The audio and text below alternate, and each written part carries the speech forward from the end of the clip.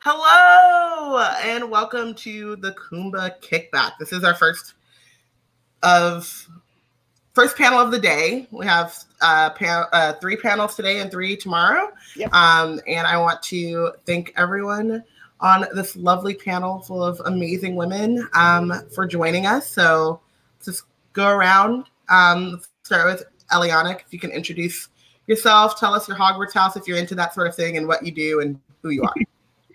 Hello, my name is Eliyannah Amira. My Hogwarts house is Ravenclaw. I want to call it the best house, but I know that there's some non-Ravenclaws in the con. But at the same house pride, right? Every house is the best house for the people that are in it. Absolutely.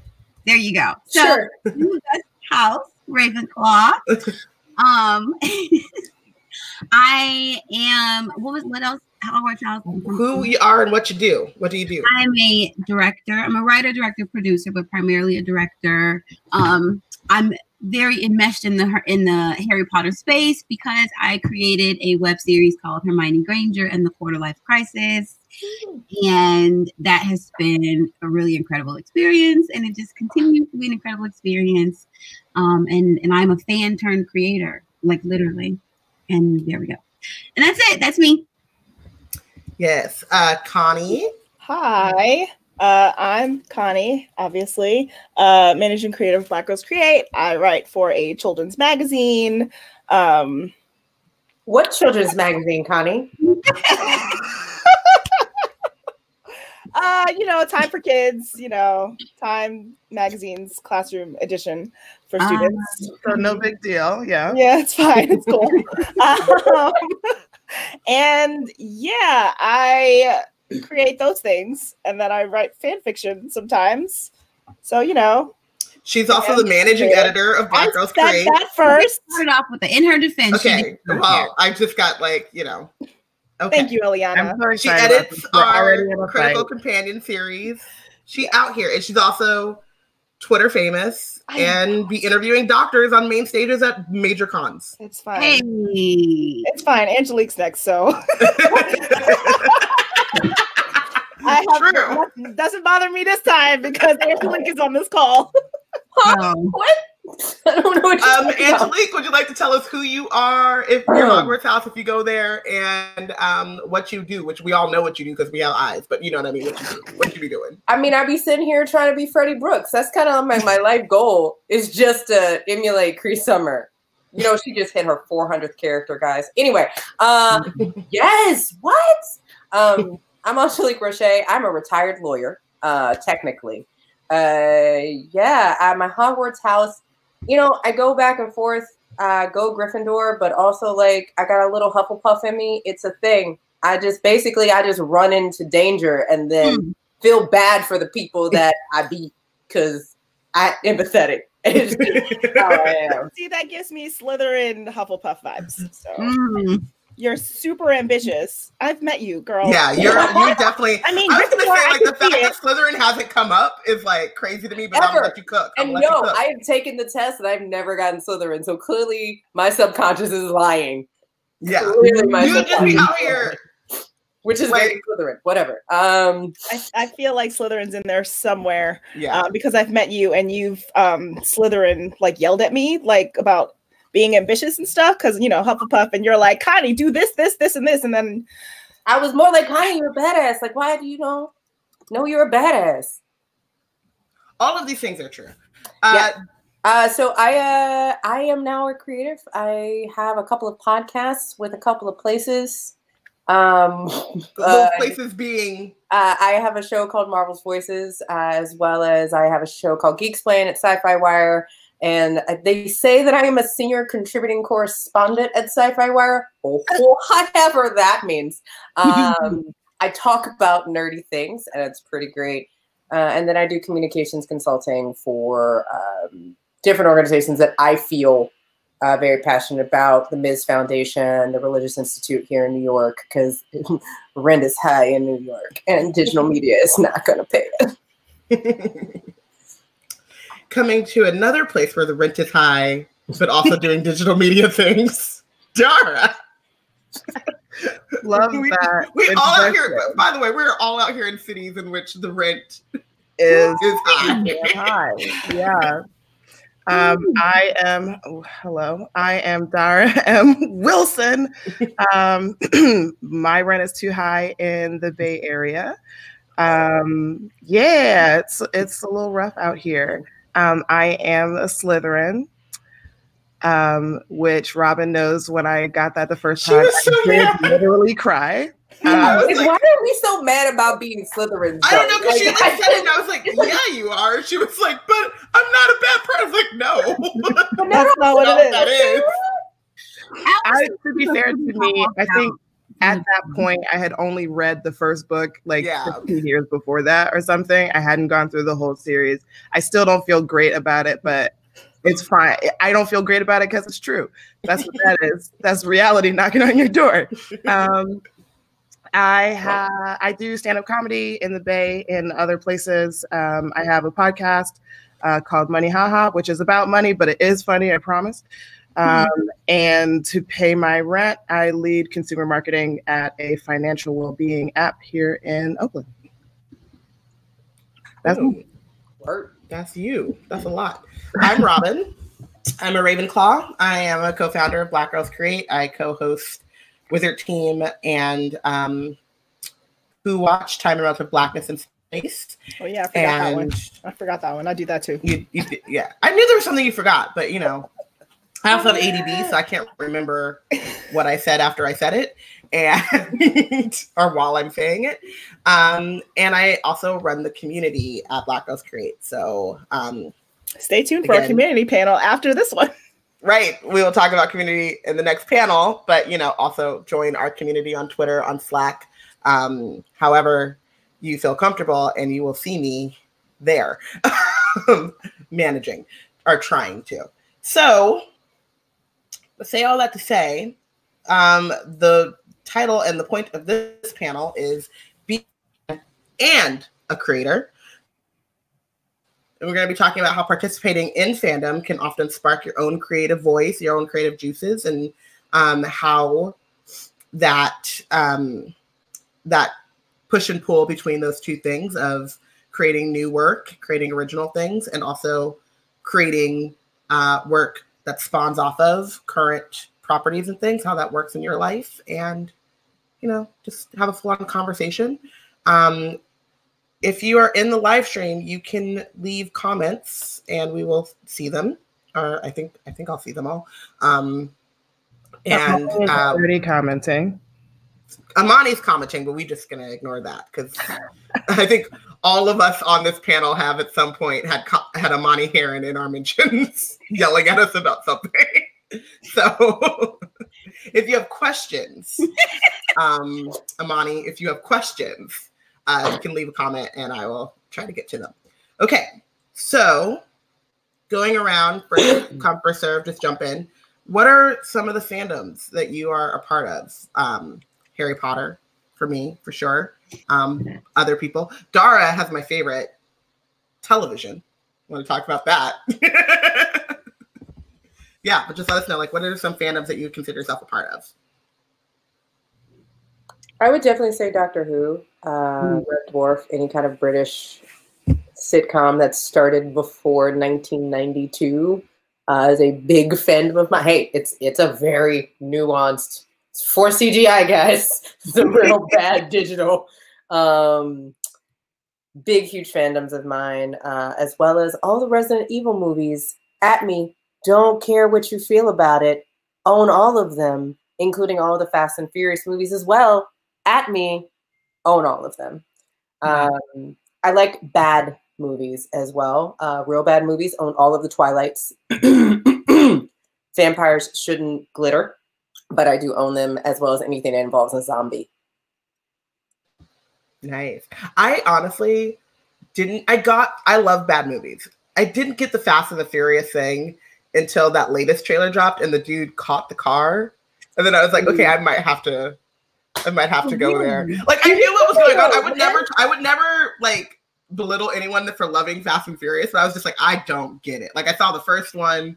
I might have seen the Tokyo one, but I was just like, Not for me. And then I saw the trailer and he caught the car. And I was like, did he disintegrate? I don't want to jump my turn, but if you've only seen Tokyo Drift and the first one, you have not really seen a Fast and the Furious movie. Thank you. If you haven't seen a Fast and Furious with Tego Calderon and Don Armar in it, then you have not seen a Fast and Furious movie. If your Fast and the Furious is at all rooted in reality, it's not a Fast and Furious movie.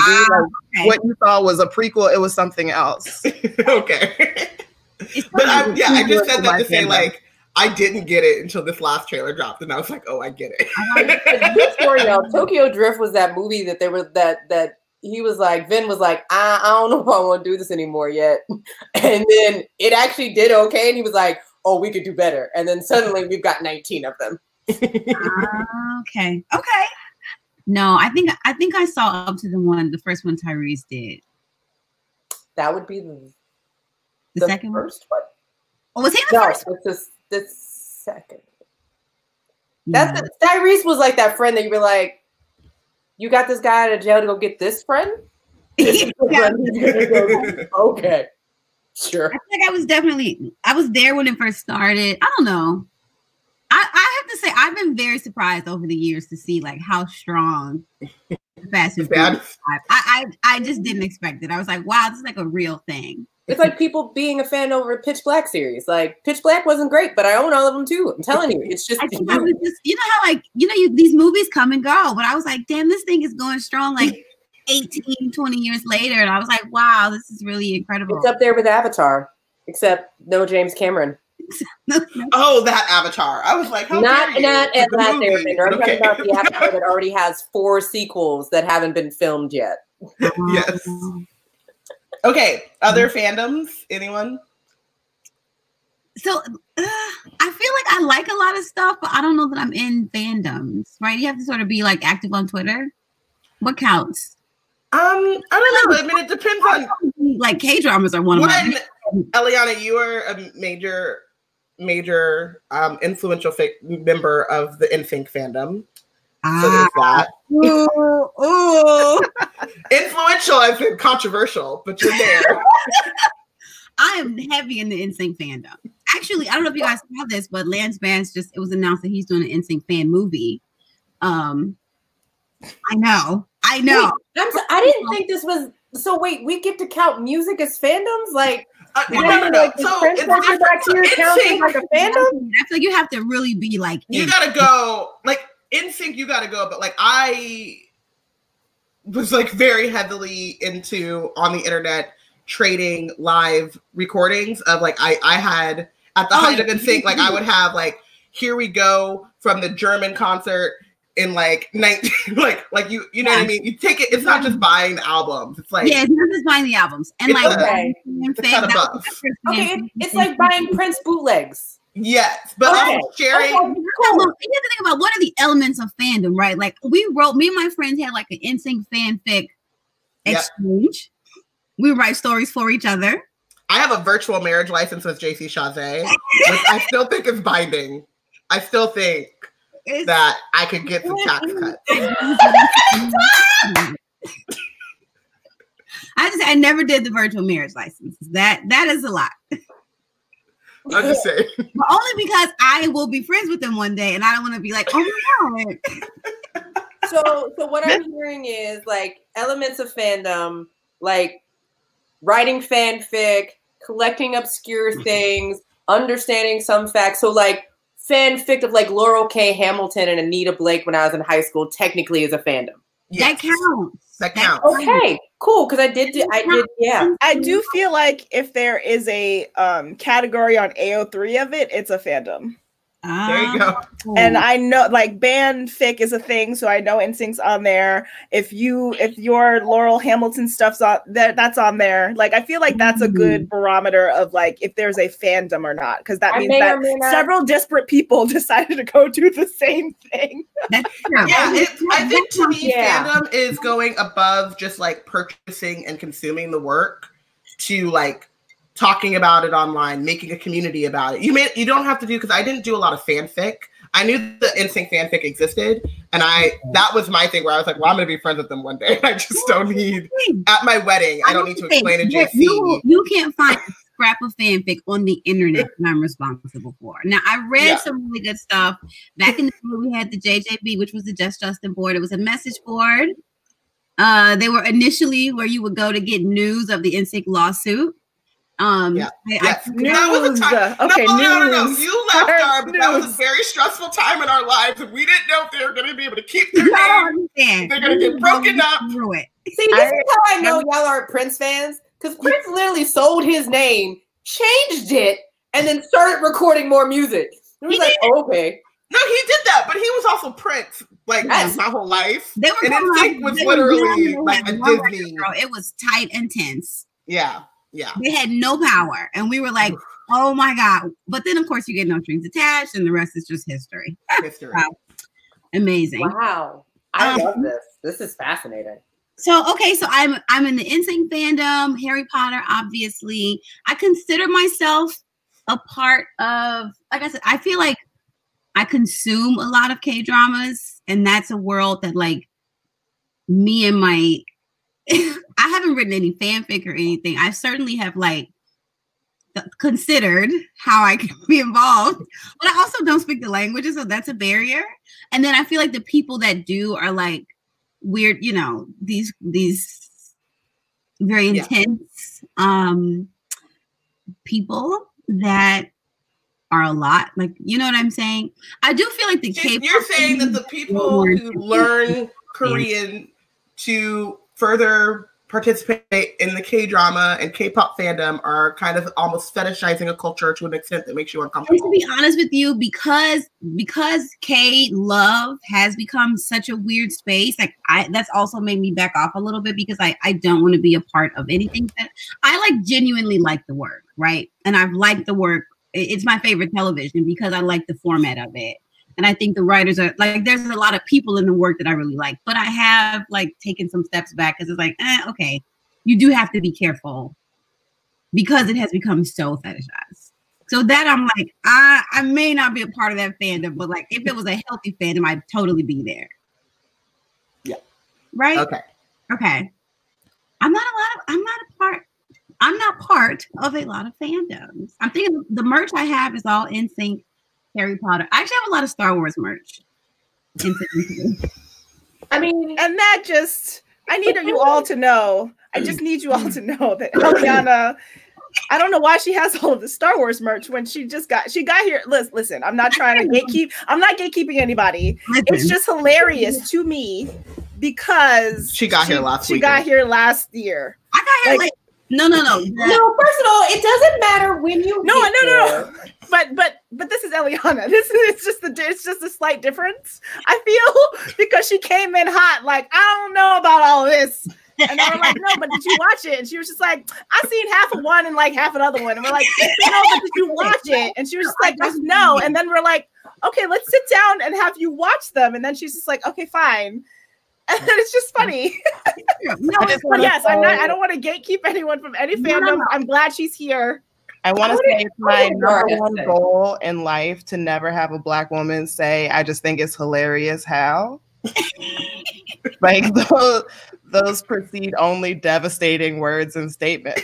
You're about to be knocked out. No, but it's okay. The thing is, though, she's right. I just think it's funny how. Then we have to clap with it, Dara. No, thank you. No. All right, Dara, your fandoms, and then we're going to move on because we're halfway through this panel. This is just us it's an excuse for us to hang out. It's cool. We can't do this. I'm on the Fast and the Furious train. Fast and the Furious presents Hobbs and Shaw is one of the best movies I've ever seen. If it was okay in the movie theater, I would have jumped up and run around. It was. But you know what makes the thing that made it great is because it was revenge. The whole movie was vengeance. Yes, it was perfect. It was a perfect movie. It was terrible and bad and not good, but also it was the perfect movie. It's the best movie I've ever seen in my life. Wow. I wouldn't say I'm in the Twilight fandom, but I did watch the first movie many times. I might still be watching. I'm probably a ghost who died watching that Twilight movie. Robyn mentioned television. I do like television. I'm better at watching television than anyone I know in my life. I consume massive amounts of TV. If there is a fandom for Frasier, I actually know someone who is a Frasier fandom and does Frasier fanfic and writes scripts. I'd love to introduce you to him. I would love to be introduced to that person. I'm in a few like Frasier shit posting groups, but it's like kind of an excuse for people to be shitty. And sorry, can I curse? Yeah. Yeah. Okay, good, because I did twice. Already. It's like they're trying to make distance from it and be ironic about it, but they love the show because it's so specific. So there is that, and then I guess my one true fandom is alt comedy. Oh my god! Yes, I have nightmares about Marcel the Shell crab thing. What is it? Marcel the Shell? Yeah, Marceau the so whatever you showed me. That one, and then the red, don't worry, I'm happy, fine. That one called Don't Hug Me, I'm Scared. Those are different things. All great. That's stuff that you should check out. Marcel the Shell with Shoes On is Jenny Slate.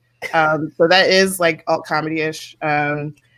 And yeah, just like a whole bunch of weird podcasts that I have to recommend to people. And I'm like, just make sure you listen to 10 episodes before you decide if you like it or not, because it takes a little while to get into it. But it is, I also have that kind of weird thing where in the back of my head, like when I first started listening to this stuff, I was like, I don't know how, because I wasn't even truly doing comedy yet. I definitely wasn't doing stand-up. I was like, I don't know how, but I'm going to become friends with all these people. So it's really important for me to act the right way. And now I am kind of halfway in, like through the various podcasts and comedy things I've done. I have weaseled my way into friendships with a lot of these people. So maybe I don't even like doing comedy. Maybe the only reason I'm doing it is to like meet your faves. But I don't want to meet them as a fan. You know what I mean? Same, I want them to be like, oh, yeah, Dara's here. And I'm like, oh, yeah, I'm here. But like SF Sketch Fest is a comedy festival that happens in San Francisco every January. And I went as a fan for so many years and I got in, and half of me getting in was me being like, yeah, because I'm doing comedy and that's validation. And half was, I'm going to go to the after party. All of Tonka's is going to be there. And that's a big deal. Yeah. So I guess like alt comedy / UCB. Anybody who's come out of UCB, I probably know. Nice. I like UCB. UCB is some good stuff.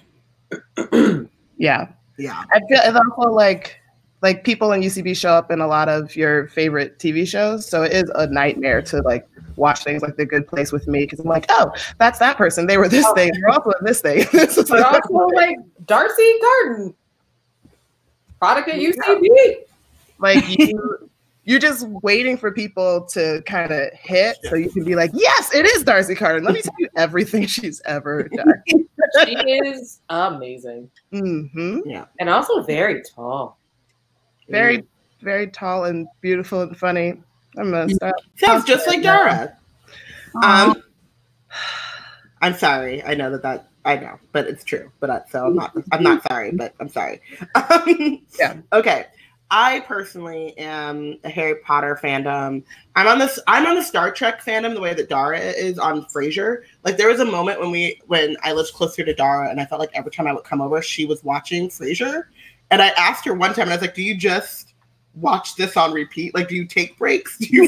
Or do you finish the series and then press play on the pilot again? And that's where I'm at in Star Trek now. Where like I just finished. I just finished rewatching Voyager, and now I'm halfway through rewatching Next Generation, while also Picard is on. So I'm just constantly consuming Star Trek, and you can do that. Like I could literally only watch Star Trek and be fine and be watching a lot of television. So that's where I'm currently at. Voyager is the one that I have never watched. Voyager is the one that you've never watched? Yeah. Oh, and Enterprise. We don't acknowledge Enterprise. Yeah, no. I mean the royal we. We don't. Yeah, no. I literally watched, in quotes, Enterprise because I felt like I needed to be a completist, and that by the end of season 1, it was on like a radio drama. Like it would be on TV, and I'd be in the other room. Is Enterprise the new one? No. It's the 90s one where Scott Bakula was the captain. Yeah. Scott Bakula. Quantum Leap.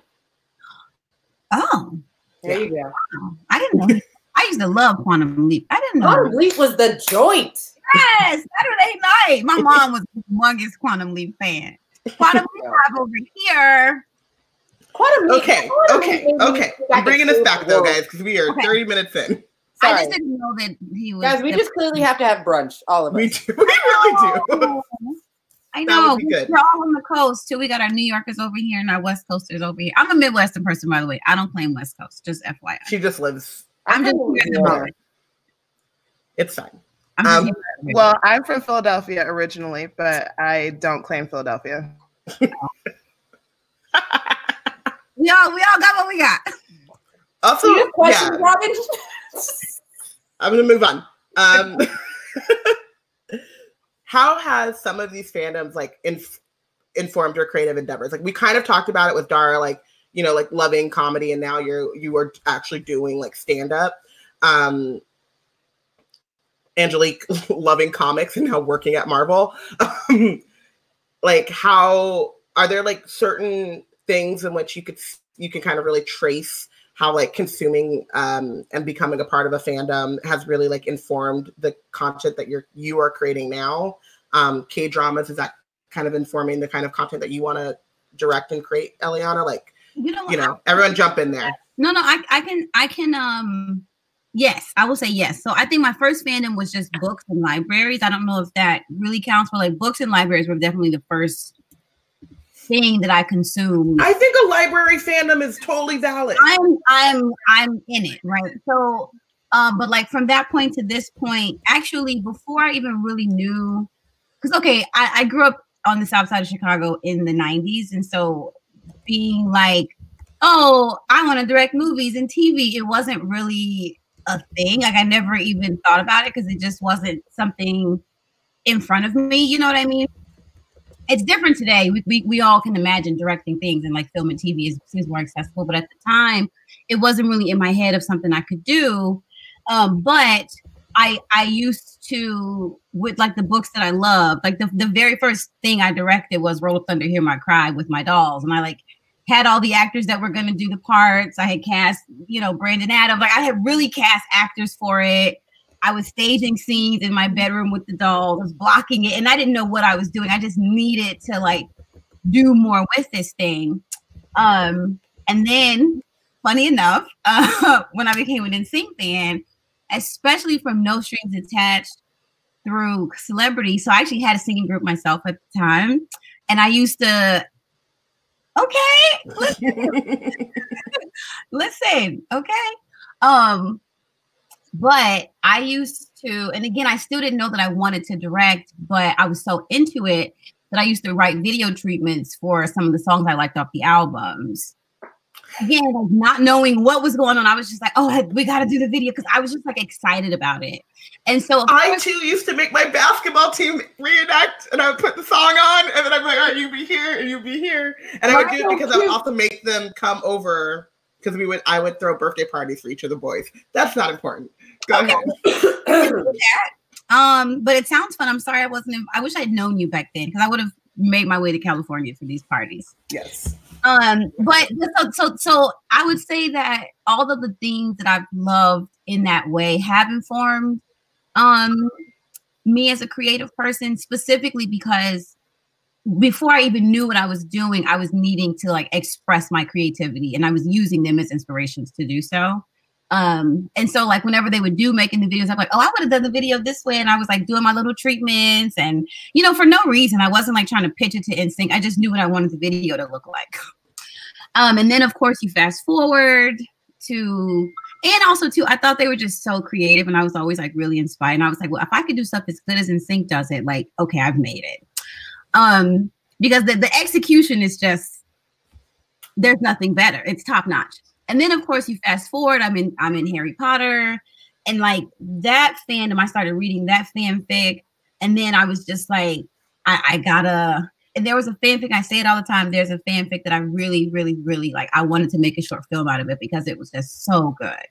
It's a ship that's an embarrassing ship, but the writing in this ship is just so good that it's like, you know what?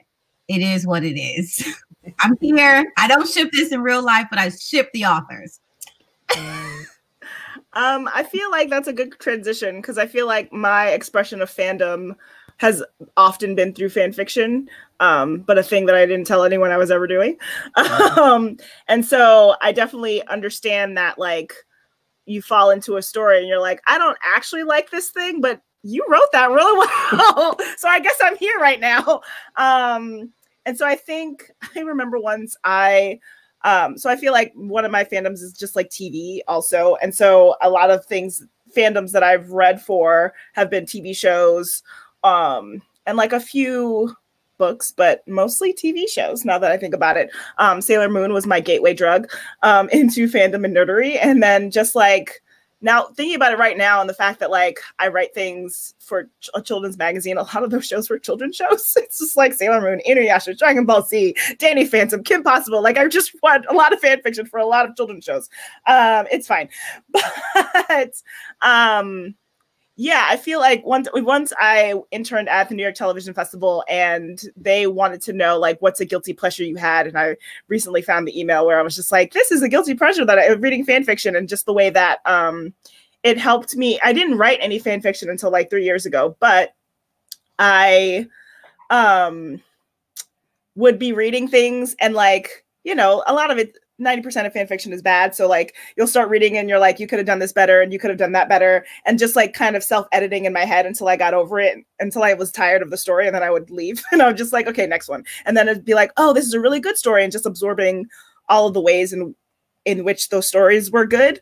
And I feel like that in a different way than just like reading books, because there are bad books, obviously, but like those all go through a specific kind of process, but fan fiction doesn't do that. And so it's just slightly different in the way that you can like look at a story and immediately be like, oh, the formatting's off. This writer's doesn't know what they're doing.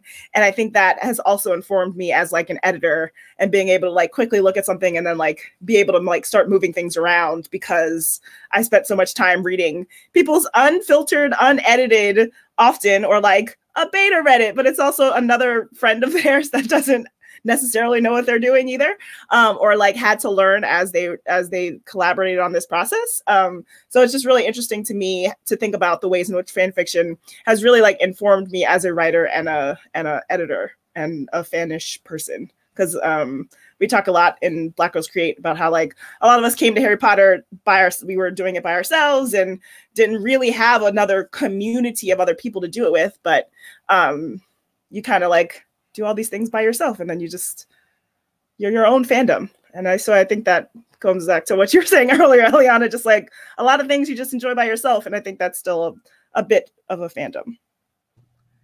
Yeah, okay, we're doing good transitions now, so I'll pick up on that one.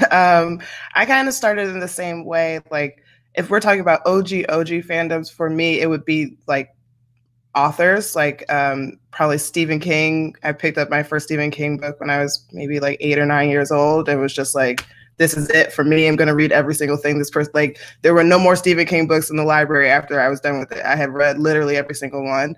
And like exploring that kind of passion for someone is definitely where any kind of like interest in fandom started with me. David Sedaris is a similar thing. Like when I started reading it, I was like, oh, this is like a new thing that I haven't really explored before. And it made me want to like explore the forms, how I started doing storytelling.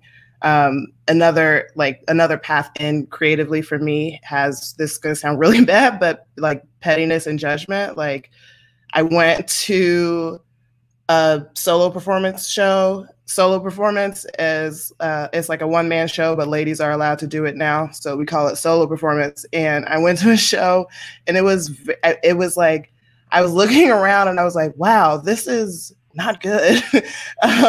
But this person has like fans and people are excited to hear it. It was like it was a Black woman doing a show that was a little bit anti-Black, so the white people were loving it because it gave, you know, it gives permission to be anti-Black, but like in a woke way because you're supporting a Black woman kind of thing. And I was like, ooh, and she's being irresponsible. And so I was like, well, now I will be a solo performer and I will do it better and I will be responsible and it'll be more well done because I have a background in theater. And so that kind of like kicked off my performance career where the performances were not like with other people, just like me being on a stage by myself. And sometimes like fandoms and the stuff that I like is like great. Like when I look at something like Mike Birbiglia, I'm a really big fan of. When I look at the stuff that he has done is really inspiring to me. Sometimes the stuff I like is really discouraging. Like when I watch John Mulaney, I'm like, well, you're just perfect at that thing. So why am I trying to do this at all? So I kind of like waffle back and forth from being like, oh, I'm never going to be like that to like getting energy from the stuff that I like and watching other people create. Yes, all of that. Just reading people's stuff and you're just like, I could never. And then, or like watching, you know, Angélique do a panel and you're just like, wow, I could never. Why would I even try? Like that's just rude. How did I get here? I feel like I'm in Comic-Con right now. Yeah, I just like saw you at the bottom of the screen. I just saw you at the bottom of the screen. I was just like, you know, it's fine. I mean, I think I literally have that for all 4 of you, so you know, it's fine. Well, but I think, also inspired by all 4 of you. So right. I love you. So, but Dara makes a really good point, and I think this is also segue. My fandom, which I don't really talk about a lot, because I don't talk about book fandom because I do not read like I used to read when I was a kid. We don't have to go there right now. We don't have to go there right now. Okay, yeah, like right. But just the fact that none of us read. Who was a doctor, used to have all the Robyn Cook books and all the Michael Crichton books. And I used to steal my sister. And about the same age, Dara, like we should not have been reading these books. No, absolutely not. About the same age, I was picking up Michael Crichton and I was picking up Robyn Cook. And my parents, did any of y'all have the Encyclopedia Britannica, but you only got like certain letters like once a month, and you didn't have the whole set because your parents had to buy a book at a time, so they were on a payment plan. Yes. So yes. We had the old Encyclopedia Britannica from like the 80s, which was white, which they got for my sister. And then we had the blue and gold one, which they were getting for me. And so I would go and I would look all of this stuff up. I also diagnosed myself as dying several times, so it's not really healthy for a kid to, too much knowledge. It's like WebMD. But this blend for me is that, you know, everybody looks at these books differently, but for me, I was like, I want to know more about why they told the story, why the story was like this, why is the world like this, why suddenly can this person do this thing, like what is a Deinonychus and why are you trying to recreate it? Like for me, it was always the why. And so like that's probably for me what influences me going into journalism. In high school, having a journalism degree in college, you know, going to law school, like all those things have always been the why and the story. But also like what perspectives the writers had. Like I love Doctor Who and I think Tom Baker is great, but the reason why I am a Doctor Who stan is because the first producer of Doctor Who was a woman and the person who directed the first episode was a gay man of color. And so for me, my stans come from having this ability to tell diverse and incredible stories, but also going down these rabbit holes of why a person acts a certain way, or why they write a certain way, or why their depictions of certain things are in, like being able to sit down and talk to someone like Aletha Martinez and really figure out that she was like, she went to school for drawing and she was like, bump this, and then dropped out and then taught herself. I am a Aletha Martinez fan for the rest of my life because of her story, not just because she is brilliantly talented. And so I think the weird thing is like my uber true fandom is just people and their stories and really getting caught up in the stories that I love. I love the Resident Evil stuff because Alice's story is traumatic and crazy and dumb, but the way they write it, her behavior makes sense. And it's great because it doesn't have to conform. And so and I think that's why I also love comedy, because comedy is just storytelling. It's storytelling in sometimes a self-depreciating way, but it's storytelling. And so even when I think of panels now, I think of panels as a beginning, a middle, and an end. And what is the story that panel is telling the fans that they otherwise would not be able to get if it wasn't for me facilitating that conversation? Like that's the most fun about it. I love you, Connie. That's the most fun about it, because like when you sit down with someone and you don't want to ask the same damn question everybody has in the same way every single time. And so, but it all started with books. It all started with this idea of world building, and why did someone tell this story from this perspective? Like, if you've never read a book called Grendel, which is someone telling the other side of Beowulf, it is fantastic, because, Beowulf is like, this big, huge monster, me go kill. And Grendel's like, man, why you come to my cave? I was good. I wasn't going to do nothing, but you just decided you want to come kill my child. We got a problem. But yeah, that's my answer. Some Validoscope West in the chat says for her it was Babysitter's Club as a kid. I do want to stress, I also read kids' books. So I read Babysitter's Club. I was just unmuting myself to say that I owned at one point 200 Babysitter Club books. Easy. My mother gave them to my cousin. She knows who she is. I still want my books back.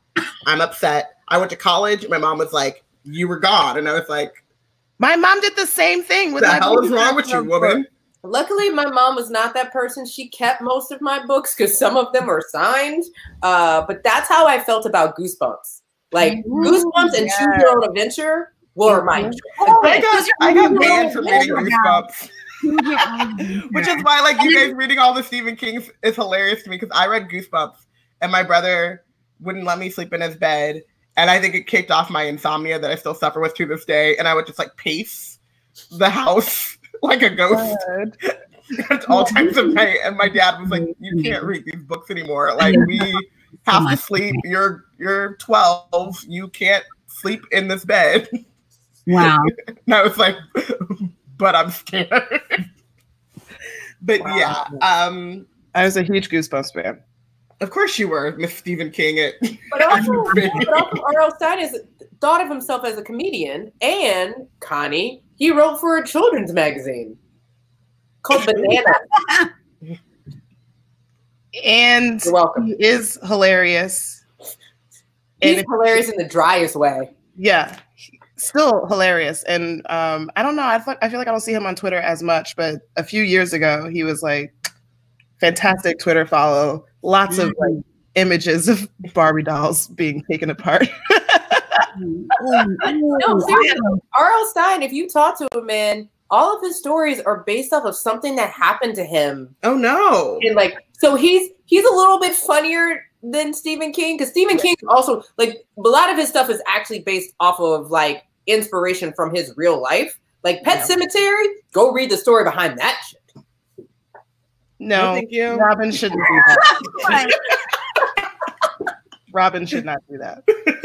But everyone else, yes. I will take a strong pass. Babysitter's Club. There's a geek thing on it. Connie, go listen. Like, did y'all know that Elle Fanning? So Audible just released the Babysitter's Club books again with Elle Fanning doing the narration. Oh my God, that's great. I'm not gonna lie to you guys. I did a very deep dive. I was back in it for like 2 months. I was like super into Babysitter's Club. It's just so good. And now the show's coming out. I'm gonna be very much into that. But Elle Fanning doing narration was quite fun. I was not a Babysitter's Club fan. I wanted to be. I was more like, don't tell mom the babysitter's dead. Like, that was. I mean, great film. Fantastic movie. I'm right on that, Carol. Okay. So we have all these stories of like really great, loving introductions and like being inspired to create your own things from fandom.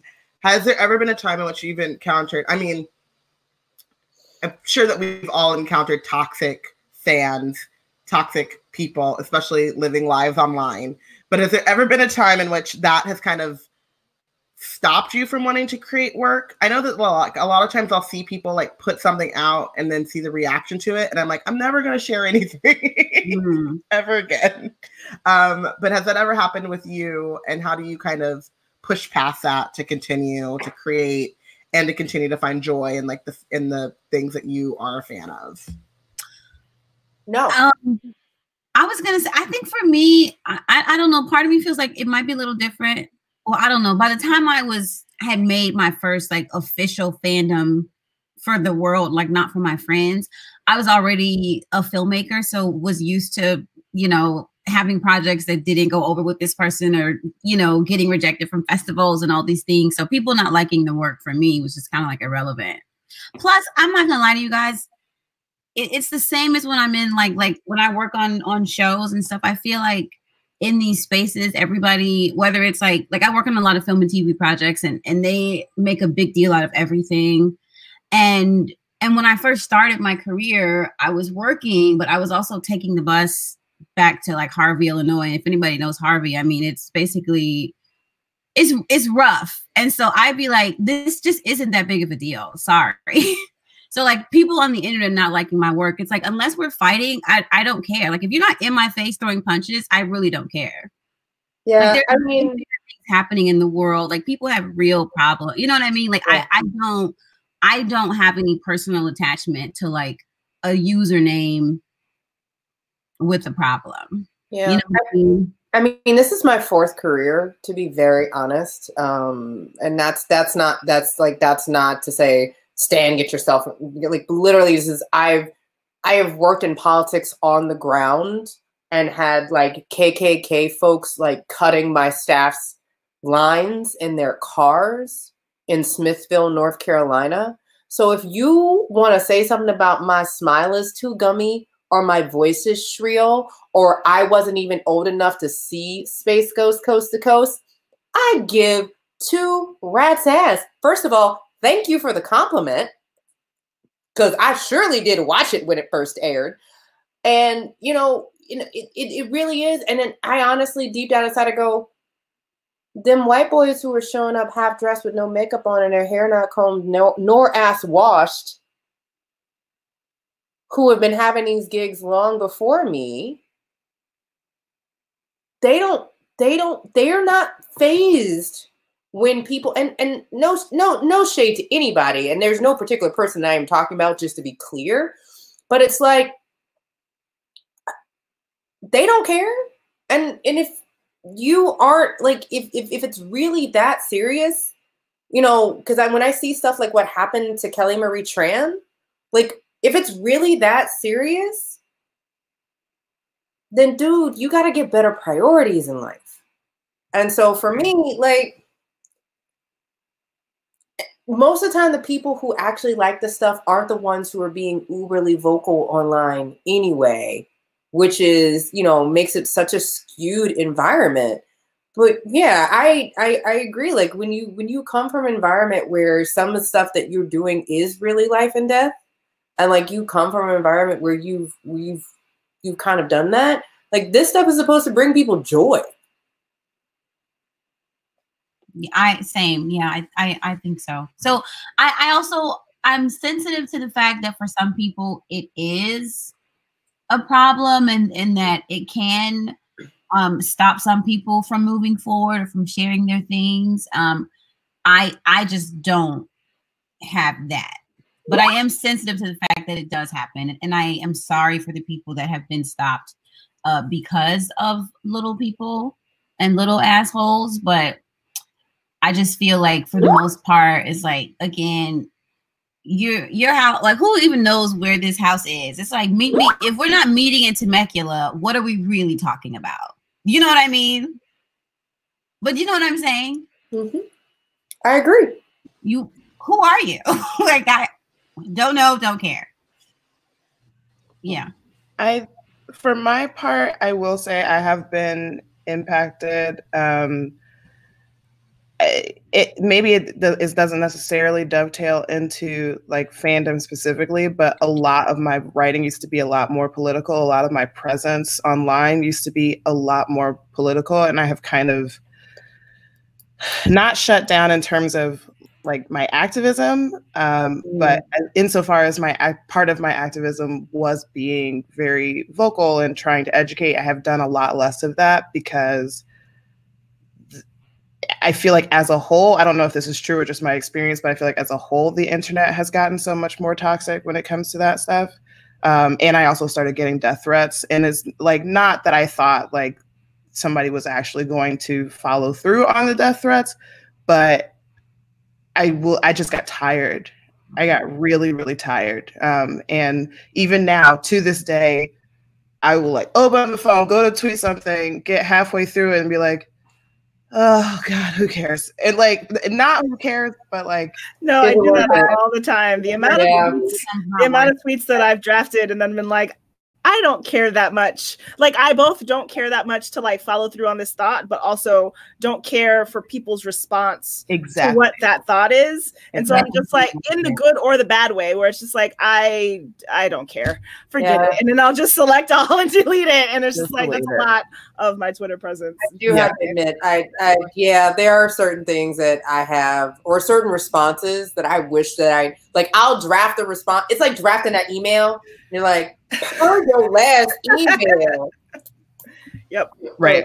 And then you're like, but do I just gotta get the energy out? And I think more people need to do that, where they just draft it and then they delete it, because I understand the urge to get it out of your system. Like, you feel someone, and even in the toxic, like angry way, where it's just like, you know, Angélique said this thing about some nerd property, and how dare she have this thought? But like, you could just type it up and then have said it, and then delete it, and then just like move on with your life. Like, I don't understand where you can't move on with your life. That happened to me on a video. They used the wrong take, and we had taken another take, and I said a particular character's name wrong, and no one watched the rest of the entire video because the fandom all came at me because I had said that character's name wrong.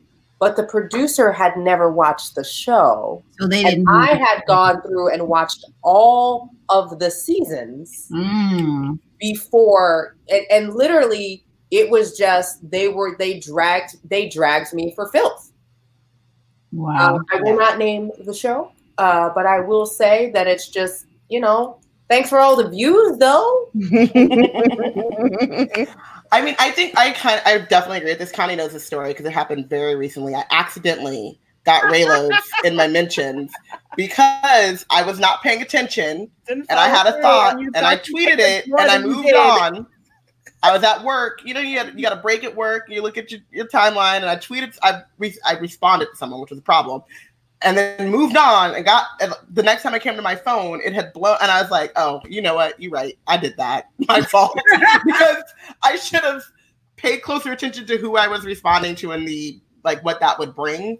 But it does get annoying that you do. I mean, I think that more people should self-censor themselves, but it does get annoying sometimes to be like, I have this thought, and I want to share it the same way that anyone else would share their thoughts. And if you don't agree, either respectfully disagree or just move about your business. It's Twitter. There's a billion other tweets that you might want to engage with. That's actually why I so appreciate the shame. I'm still on Facebook. Sorry. But it's really hard to do comedy and not be on Facebook for whatever reason. Comedians love Facebook. I don't understand what's going on. But the kind of like fan pages, like the groups that I am a part of, are some of the healthiest that I have ever witnessed. And I really appreciate how like people will check each other. Somebody will be like, I watched this thing and I really didn't like it. Somebody else will be like, I watched this thing and I loved it. And somebody else will be like, it's okay not to like things. We'll be like, that's true. And then we like start sharing memes and everything's good again. Like that to me is the only place I have been where I feel like, oh, like I can care about something deeply and keep my blood pressure down while discussing it. Yeah. Yeah. Ironically, I'm about to have a show for the show on Tuesday for the Green Space is about why are we so angry? And we will be kind of talking about this concept of psychologically over technology, like this anger response situation of like, why are we angry about that tweet? Yeah. I mean, I resolved the thing by like, love the passion, guys. One, stop mentioning me because it had moved way past me. It's like, please, Twitter also as a function, please make it easier to remove people's ads. But like, it was like, please take me off the thread, but also channel that energy, create something yourself. Love the passion. Porshèa asked, and this is going to be kind of like our last question because we have to wrap up. What brings each of you joy in being a creator and being a fan creator specifically? In being a creator? Yeah. That's a good question, Porshèa. I just finished writing 15 minutes of this, literally not for 15 minutes, but a 15-minute keynote. My joy in doing this, since I unfortunately prepared for all of my week this week by doing one thing, is telling the story. I mean, just telling a good story, particularly if it's someone else's story that may not have gotten told, and telling it authentically and genuinely and in a way that's both respectful and entertaining. Like, that's beyond in every single thing that I do. That is truly what I love about all of it. When the joy moment comes when I'm like writing Blazeré and it's like flowing and I'm just like, this is great. This like feeling, like the feeling when it's working, which doesn't happen very often. But there have been a couple times, like specifically with fan fiction, because I don't have to create my own world. I just create a few characters and then I'm just like, oh, and then they just do this thing that already exists. That part's great. And then it's just like, oh, boom, boom, boom, boom, boom, boom. It's like that feeling. And then you're like, you wake up like out of your like typing like frenzy, like, wow, I just really wrote 8,000 words of that. Okay, great. And I guess that happens with articles too, because like I wrote an article about Doctor Who and the episode aired and I was like, wow, I have thoughts, I guess. And then suddenly it was like 1,000 words later and I was like, okay, I did that.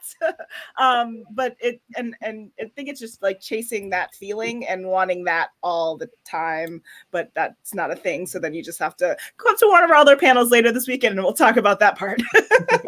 Chasing the feeling. I think, to be honest, the joy that I get, I guess it is just in the finishing of it, but I don't know. I feel like I get the most joy when I'm just like in moments like this, when I'm like connecting with other people that are fans of a thing. I think that there's something about loving the same thing as someone else that just, I don't know, like it does something to you, right? And one of the things I thought about like over the course of this conversation was I used to really love Power Rangers. Like I was like in it heavy and strong. And I just remember like being at school and like some of my classmates like, oh, I like it too. And like realizing that they didn't want to spend the afternoon trying to like be characters and do the fights and like go on missions and being like transforming. Like they did it once and that was enough for them. But I was like, you know, really trying to be like pterodactyl and like really trying to do it. And they just were not, they were like, oh, we did it. We're fine. And I was like, oh, okay. So everybody doesn't love things the same way. Got it. And so then when you get to a point that you meet people that you can transform all afternoon as a Power Ranger, it's like, oh my God, this is the greatest thing that's ever happened, because you feel like all of this love for it. But then like being able to match that intensity with another person. I mean, and then with a group of people, oh my God, like it's nothing like it. And so I think I can even say like when I did the Hermione show, one of the best things wasn't just, I mean, it was just really fun to make. I love production. I love directing. So anytime I'm on set, I mean, I'm having the time of my life. But then it would also be really fun, either in the writing or in the production, like the other people that were fans. And when we would do like magic on one of the days, like looking at another Harry Potter fan on the set, that we also do production and being like, that was amazing, right? You know what I mean? Like it was just, or even like writing stuff and coming up with concepts in the room with the other fans of Harry Potter. It was just, I mean, I don't know. That's what I chase. I'm chasing that connection. I think it's so like it's like a drug. It feels so good. It's a high. I know we're running out of time, so I'll keep this really short. In terms of the consumption piece, I agree with what everybody has said, especially Eliyannah. Like, having somebody tell a joke and knowing exactly why that joke is funny, but you have to have listened to like one episode of a podcast 8 years ago to know, is so deeply satisfying, because they're also like, are you wasting your life? Maybe.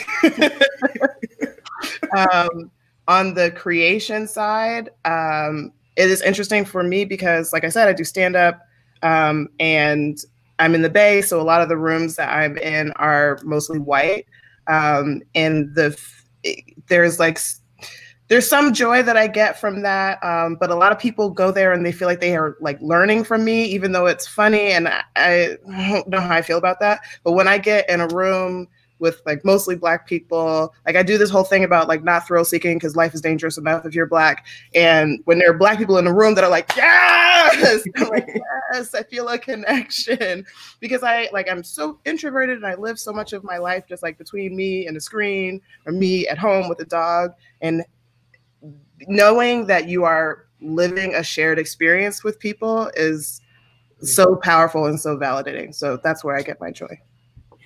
Yeah, and that is definitely for me, that's it. Like, there are moments where I'll, like, with all of you, specifically on this panel, I have had a conversation I remember with Angélique, like, talking Doctor Who, and then, like, 2 weeks, if even 2 weeks later, you, like, dropped, like, the thing that you wrote in my inbox. It was, like, one of the first, like, the first piece on Black Girls Create, which was Black Girls Nerd Out at the time, but like the first thing that like it wasn't written by either me or by Anna that we put up was from you, and like having conversations with Connie all the time about, you know, the different things that we love. Me and Eliyannah, I like went to visit LA and we like sat around and we wrote, like we were like talking about this idea for this TV show, and we wrote it, and like we're writing it, ended up at the library geeking out about our library fandom. Dara all the time, like we've just like sat there and like had long conversations about John Mulaney and how did this get made, which you put me on and then I was obsessed with, and Jason Mantzoukas, and so like those, right. But like also being able to look at someone like Dara from Philadelphia, but also like on paper our lives are very different, but then like you meet them, they have similar experiences, they see the world the way that you do, and then you say John, like Jason Mantzoukas, and their face lights up and you're like, yes, like I feel seen. So that is definitely the thing that brings me the most joy, and the thing that I'm also just like, obviously as a community manager, like chasing is like getting people to like do that and feel that and like make those connections with other people. So we're out of time, but I want to, like, if everyone could just say like where we can find you, something that you guys got coming up, and then like, let's, you know, offline, but like, let's just plan this brunch that we need to have where we can just like do this. And like, yeah, thank you all so much. But like, yeah, if you want to, we'll start with Dara, and then Angélique, Connie, Eliyannah. I'm looking at it in that square. Where we can find you and what's coming up that we should be on the lookout for. I am at Dara M. Wilson on all the things. My podcast is at Money Haha Pod, also on all the things. Please include the M in Dara M. Wilson. Dara Wilson went to jail for hurting her children, and that's not me. I would never have children. That's a joke. Coming up, I do a show, a monthly, called Amazonians. It's a monthly all-woman stand-up showcase here in Oakland. It's the second Thursday of every month, and we consistently just have like amazing heavy hitters. And it is a room that I always wanted to create, where, you know, nobody's gonna be, you're not gonna hear any ableist language, you're not gonna hear any racist shit, there's no misogyny, but it's still funny. It's possible. So yeah, that's what I'm up to. You can find me at Angélique Roché on the Twitters and at Angélique Roché Official on the Instagram, because the person who has Angélique Roché has never posted and won't give it to me. I have a show tomorrow, technically, a keynote at the Public Theater. If you're in New York, please come. It's free. It's going to be at Joe's Pub, but you got to RSVP. Check out my Twitters for all the information. And then I just had a book come out, Marvel's Voices #1. And by I just had a book, I mean the podcast that I host just got a book, and I wrote the intro in the beginning. It's like 1,200 words. I'm in a comic book. It's like a big deal. I'm exploding on the inside. And I'm going to be in Boston in March for Ace Comic-Con. What are they calling it? Northeast. Northeast, that's a direction. So it's going to be great. Like, Shamik Moore is going to be there, which I'm really excited. Oh, I have questions. It's going to be great.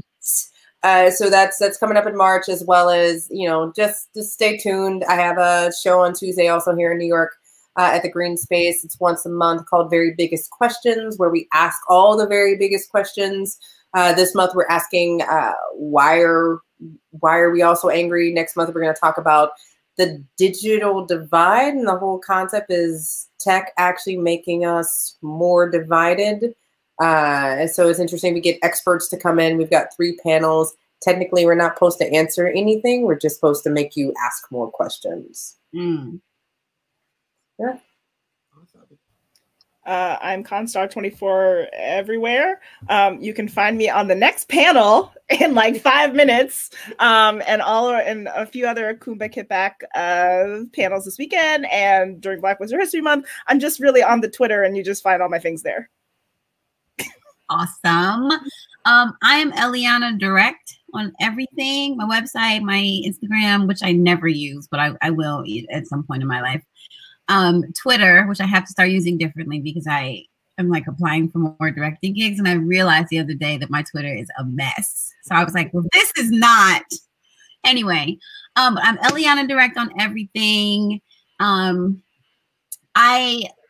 of the things I have coming up are not within fandom. I did just direct a video with the Hermione from my web series being Hermione Granger in a fake presidential campaign for the Harry Potter Alliance, and that was really fun.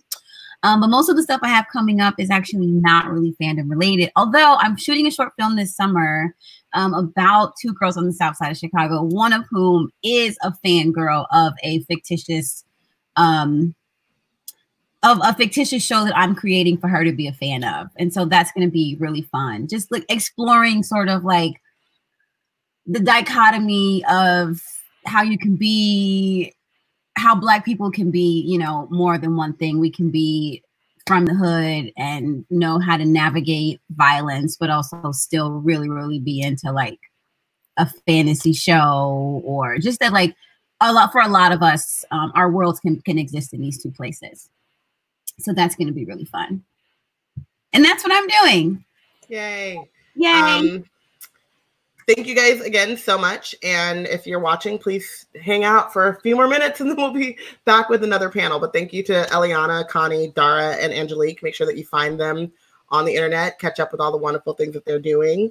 If Eliyannah's directing it, it's fandom related because I am a part of the Eliyannah fandom. So boom. And we will see you at the next panel. Thank you. Bye-bye. Bye. Bye.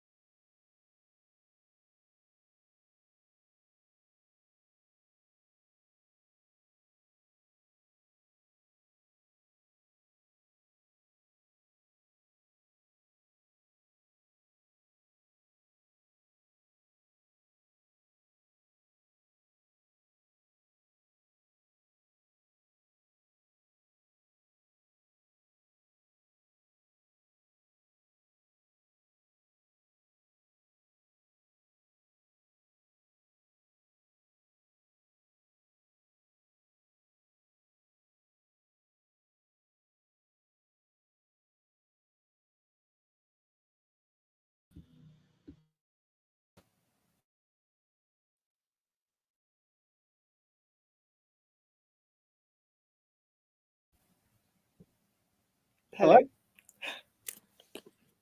There we are.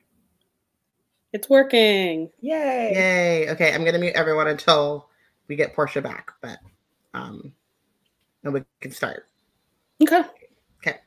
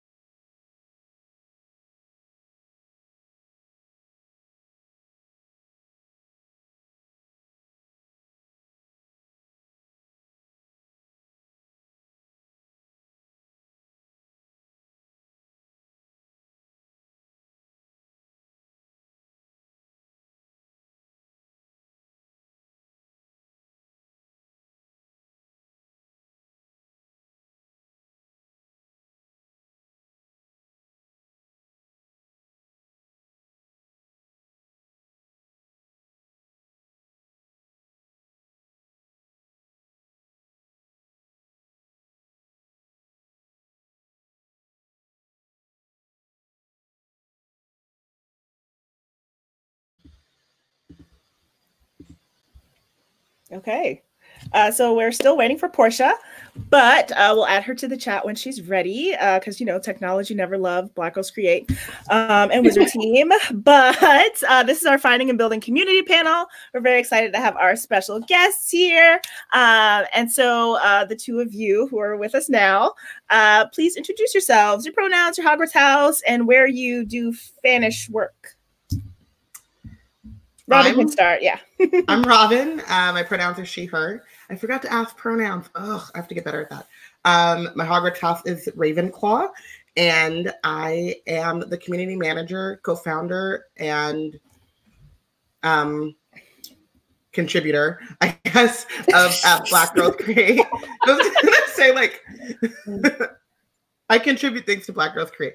One of those things being that I manage our community. And that you created it. I said co-founder. I know, but it's always weird to say like co-founder because that doesn't mean anything besides like, oh yeah, I had an idea for this thing and it happened. But also that's all any of it is. Yeah. I guess. It's fine. You're stalling so Porshèa can get here. Go ahead. Oh, Jessie, go ahead. Oh, right. My name is Jessie Blount. My pronouns are she, her, and I primarily do fandom at my podcast, The Gaily Prophet, which is a queer Harry Potter reread podcast. And also, I write a little bit. It's on AO3, but Nice. Porshèa, you move some of that from AO3 to Hogwarts BSU, you know. We're gonna work on it. We're gonna work on it. Porshèa, perfect timing. Please introduce yourself, your pronouns, your Hogwarts house, and where you do fanish work. I didn't hear the last one. Where you do fanish work. Where you fandom. Okay. Porshèa Patterson-Hurst, Ravenclaw, and I don't know what's going on with my internet. Oh no.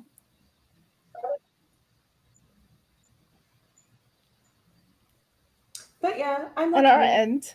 On our end, it's okay. What do you do in fandom spaces? I volunteer with the Harry Potter Alliance. I was the research team lead, which was whenever we were.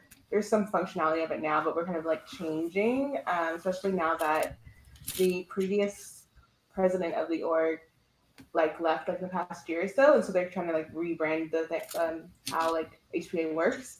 But formerly, that the research team was about like pulling together different topic areas and doing articles, like more relevant articles, and sharing it within the staff.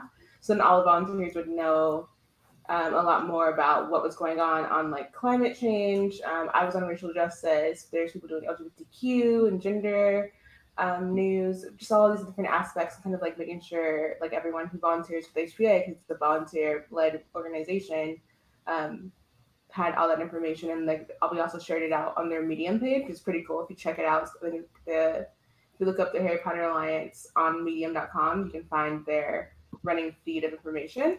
And then, of course, I am the Director of Strategic Partnerships for Black Girls Create. So always on doing cons and behind the scenes, like partnership manipulations, if I can think of them, with Black Girls Create.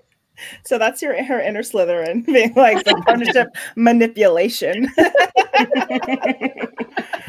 I'm Connie, managing editor of Black Girls Create, a professional writer, which is still weird to say in the real world. I don't know why it's been 3 years, but it's fine, whatever. And yeah, this panel is about finding and how difficult but also rewarding that can be in online and fanish spaces, and how you can kind of do that better and things like that. So let's start with like each of yours first experience with fanish communities. Like, what was your introduction to that, or to fanish communities and things like that?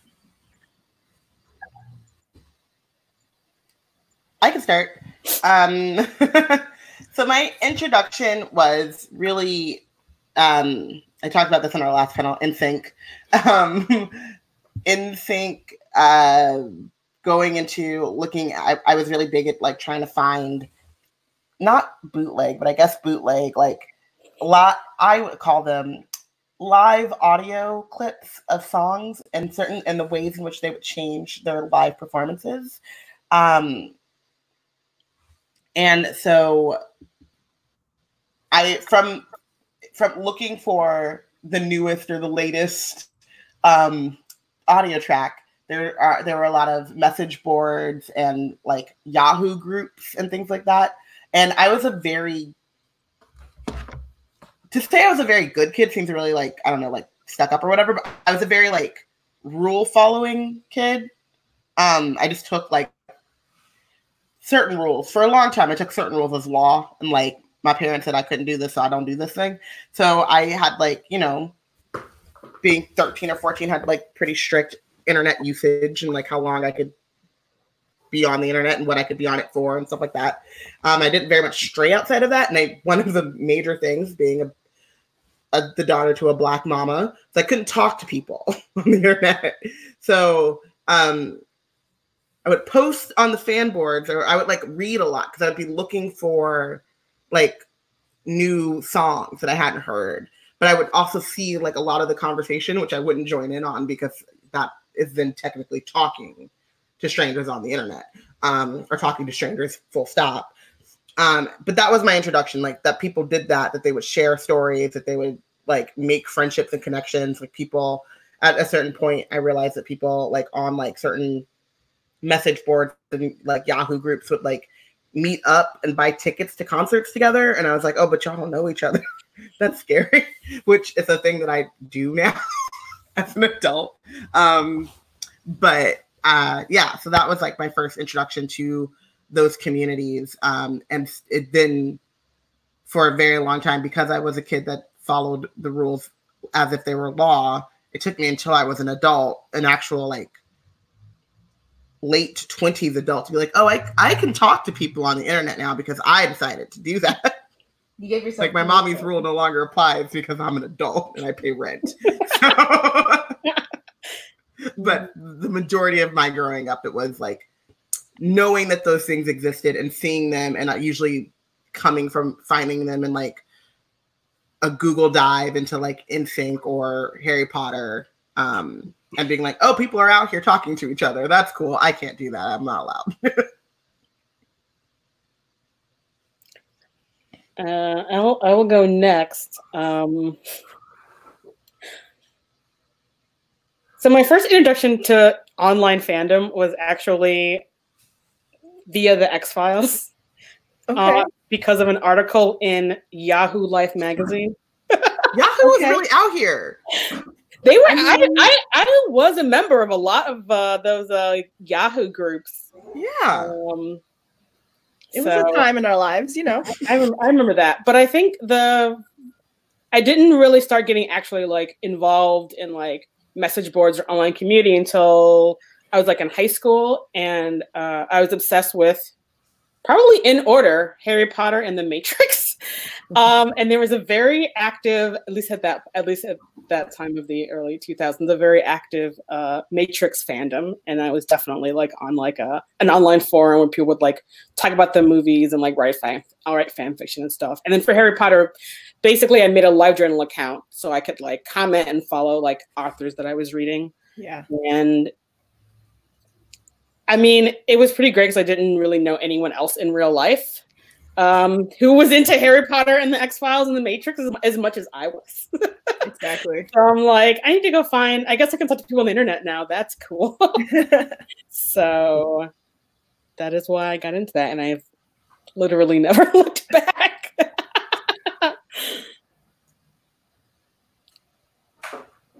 Porshèa. Oh, me? Yeah, Okay. Yeah. So I think I've talked about this many times. So yeah, I really just kind of like read Harry Potter, and that was like there were other books that I got really into when I was younger, which were like the Redwall series, which is like all these like animals like in medieval times, and they have victuals, and it's really cool. Really into that series. That's also really into the Circle of Magic series by Tamara Pierce for a good second. And then, but the thing that really caught me and like kept me and made me like become a fan was Harry Potter. And so reading Harry Potter, I like was really into it. And I was part of the generation that grew up with like the internet and the chat rooms and all this stuff. So I knew that stuff existed, and I like went to school, and I had friends who were also interested in Harry Potter, and we were talking about random crap. And I was never the friend that was like interacting with other people like online about Harry Potter. They were, and like one person like swore she was in conversation with Tom Felton, and asked him like what kind of toilet paper he had and like what toothpaste he used. Like, these are suspiciously American brands for him to be British. I don't know if you're actually talking to Tom Felton. So I think from her, like hearing the experiences, I never got interested in like interacting with people. So I'm like, people are like bluffing online about Harry Potter, and I don't really care to like get into that. So it really wasn't until, and then like even like later, I think it was like whenever there was a break after like fourth book into like a fifth, there was like a lull, and I was like, well, maybe I'll just like, maybe I don't want to interact with people, but I'll just read their stuff. So like maybe I'll get into fanfic. And then I just like, I think I read too many fanfics in a row, and like right after I like read the fourth book. Yeah. So I kind of like integrated them into the actual canon of Harry Potter before the fifth book came out. I was like, I can't do that to myself, so I can't read fanfic anymore until books are over. So that's what I did. I dreamt about it. I dreamt and weaved them together. So I just couldn't do. So I literally was outside of the like online fandom completely until one day I randomly heard about this young Black woman starting a Harry Potter podcast, and I followed her on Twitter. And then I was like, oh, the podcast is coming out. I'm going to start listening to it. So I started listening to it. And then started like randomly tweeting back for like my MVP and benched. And then it became a whole thing. Wow. What was this podcast called? I wonder if maybe we got into the same podcast around the same time. Right? I love the story that's happening right now. I love it. Hashtag Wizard. Oh my gosh, I love that podcast. It was so good. They like moved on. They moved on to some weird stuff now. Like they moved on to some weird stuff now. So I don't know if they're like gonna last very much longer. But like Prince, whenever he was like going through his like he's going through the symbol period, I feel like that's what they're going through right now. Oh yeah. They have to revitalize and remake themselves. Mm-hmm. Yeah. Hilariously was just talking about this, and I was like, it's funny because literally Connie and Porshèa were like, our only listener. At least it felt like that. They were our first listeners that like talked back to us. And like now we're like friends and fam, like we're fam now. But like I was like, yeah, I mean it's weird because like we, you know, Connie's our cousin, but like that's a weird thing that happened on the internet. And then we're like, because you made this podcast. Yeah. Yeah. Pretty crazy. But you two were like our only what it felt like. It felt like we were putting out this podcast and Connie and Porshèa were listening to it. We could have just sent you the audio directly. Could just like come over in and just been like, we're just having this conversation. Yeah, exactly. I don't know why we had to feel the need to put it on iTunes or whatever. The only people that listen to it. I mean, I'm glad that you did. Harry Potter book club. It would have been great. It would have been great. It was really great too. So it's like there are some things about Harry Potter that I literally was like when I read it in a book, even like my 11, 12, like growing because I was growing with Harry Potter at the same ages or whatever. Even myself, I was like reading Harry Potter and I was like side-eyed and hearing like the whole time like, this is my hero, this is who I'm on the journey with. I don't know. I was with him until that 5th book and then oof, what's going on? I don't know. So like having Eliyannah and Robyn just like kind of have their gaze and their interactions and talking about it, I was like, somebody gets that part of my brain where I was like, I don't know about this Harry boy. He's so hot. It was just really gratifying. So I feel like that's what pulled me into like, okay, this is my people, this is my fandom crew, and interacting with Robyn, her like lauding the Harry Potter Alliance. I was like, I should talk to these people. That's when I started working volunteering with Harry Potter Alliance. So it really was like, through the grace of Robyn, I can be a full fan. I should also admit kind of realization. Admit that like, oh no, go ahead. I followed the Harry Potter Alliance, and I literally still to this day, like even knowing the executive director and like the people that are like doing the work, in my head thought that they were like, I don't know, like the Sierra Club of Harry, like of like in terms of like nonprofit like Harry Potter dumb. And I followed them on Twitter and stuff, and like I knew like what they'd done. And the first time that like I'd met like Janae and Katie, and they were like, "Oh hey, like we love you guys," and I was like, y'all even know who we are? Like, you're the HPA. Like, whoa. So yeah, also shout out to Harry Potter Alliance because that was another big part of like what I understood to be fandom. Mm-hmm. In the chat. Really no, go ahead. I was gonna say that's a really great organization to think of as like fandom versus like terrible fans on the internet. So in the chat, just Justice for Amani, he was riding with us. Yes. He was riding with us, me and Porshèa, as like the 3 commenters on the tag. You know, I just had to put it out there. He said, he was also there. He was also there. You know, we just want to acknowledge you. This panel, so I didn't. Right, the panel's about community, so we just want to make sure to acknowledge the early members of our community here. Yes. Also Deb, she was yes, there. Deb was also there. But Deb was me though. So that was direct line from Connie to Deb. Yeah, absolutely. But I have a similar with Porshèa. Just like I didn't have friends who were as into Harry Potter as I was, so I wasn't like, or maybe people were, but we didn't talk about it in that way. So I had no idea. And so a lot of the things that I was into, I was just reading fan fiction for, or like with Harry Potter, I read fan fiction after the series was done, but I would consume essays and like buy theory books and like hear all the Easter eggs in Harry Potter, all of that by myself. And I guess I was gonna say, I was like, well, Black Girls Create was the first time I had a real community. And then I remembered the website that shall not be named and all the friends that I have from there, that it was a community of people. I think, you know, live tweeting TV was a way that I began to know a lot of people on the internet, on Twitter, and that kind of just communal watching space was a thing. So I think that was probably the first time I was just like, oh, this is what it's like to like have other people who like know things as much as you do and like care about it as much as you do and like want to spend time talking about it in the same way that you do. But, you know, we don't have to talk about some of those other aspects of that community. And yeah, so once you've become part of these communities, what are some of the things that you were wary about, some problems that you may have faced that as you became creators of communities yourselves, that you wanted to like counteract? Like, what are things that in some of these early spaces that you were in that you didn't feel comfortable with, things like that? Jessie, do you have an example on the Yahoo forums? I feel like it's hard for me to say, because when I was on those when I was in high school, Early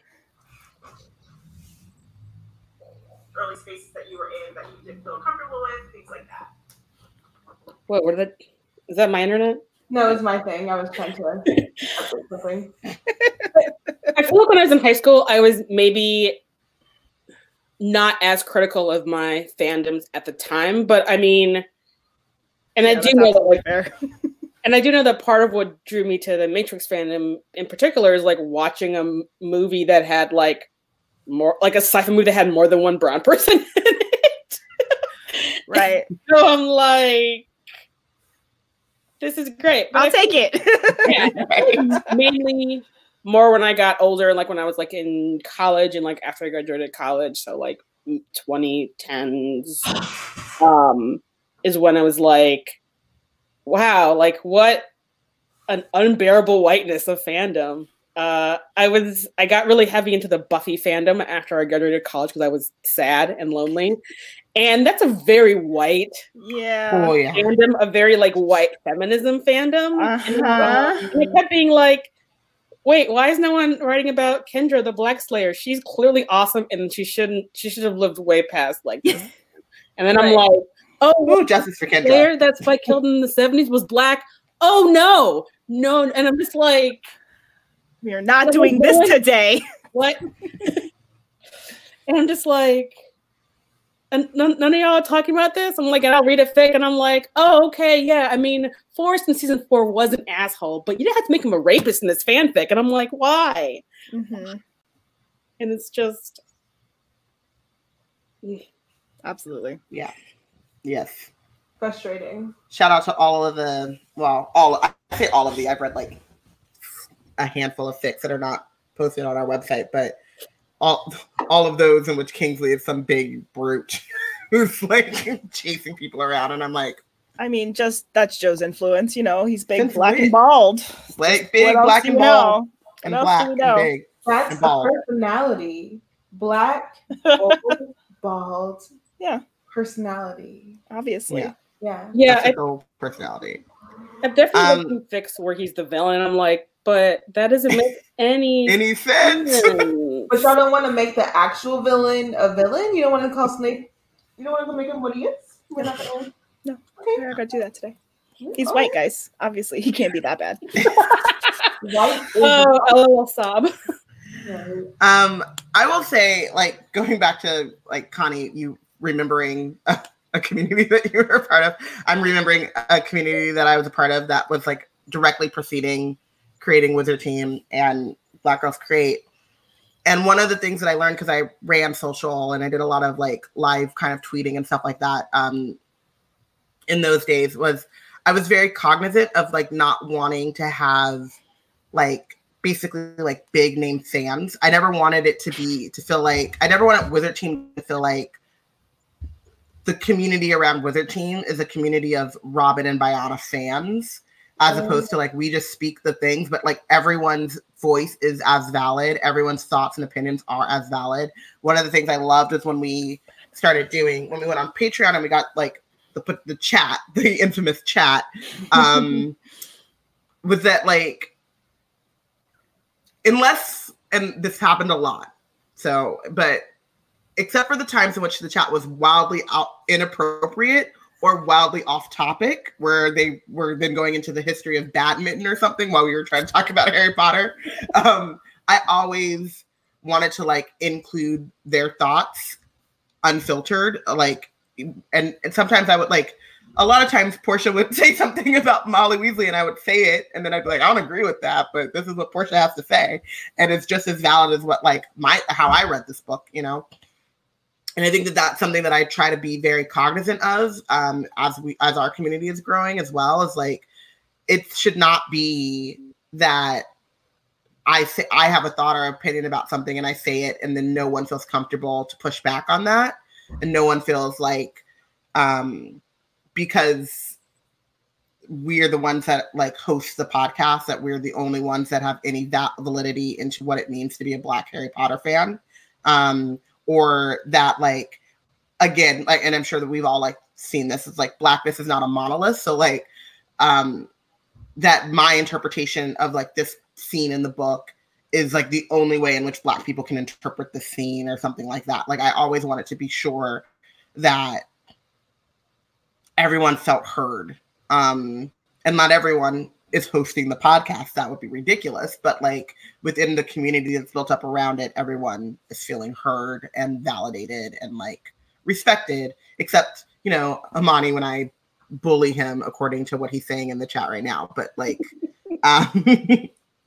but even that like people in our community and our listeners feel comfortable enough to like make fun of us and laugh at us and also call us out, like seriously call us out when we need to be called out. I think is like something that was, I made a point.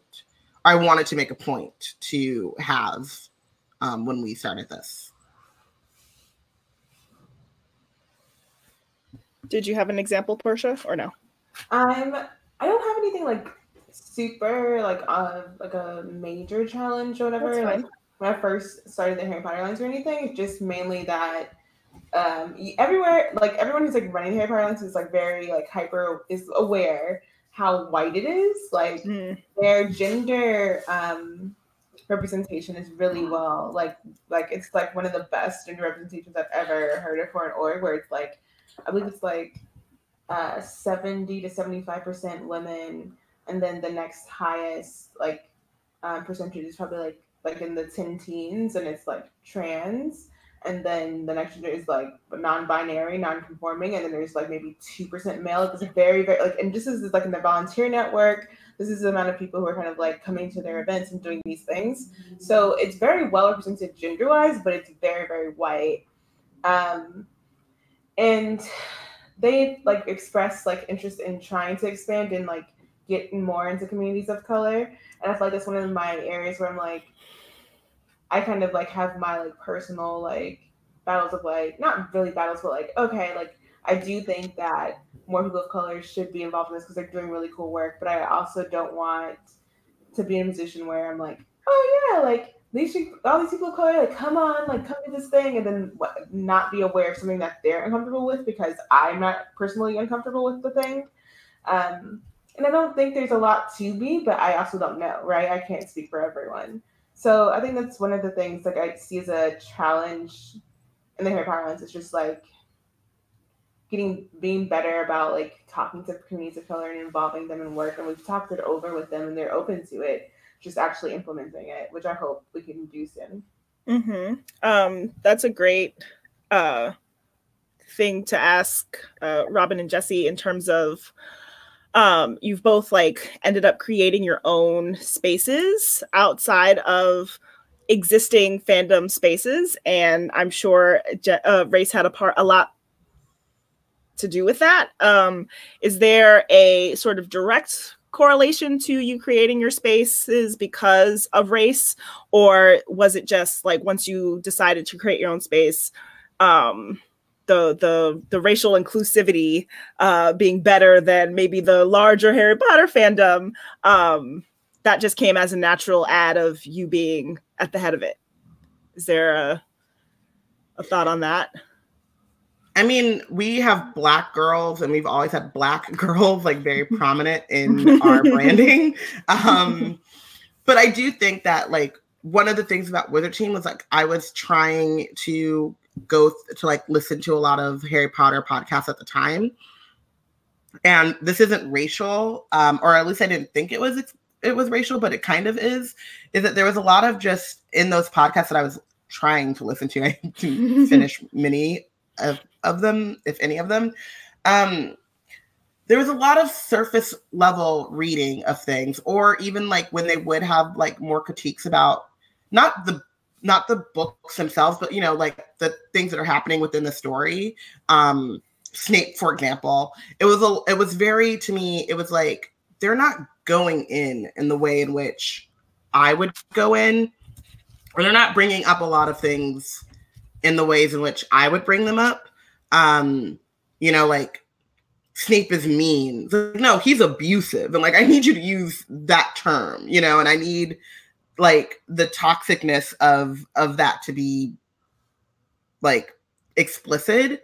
There's a panel, I bring this up and I shouldn't, because like I would love to be on the panel. I think I was actually on the panel once. I was on the panel once, but that it happens at San Diego Comic-Con.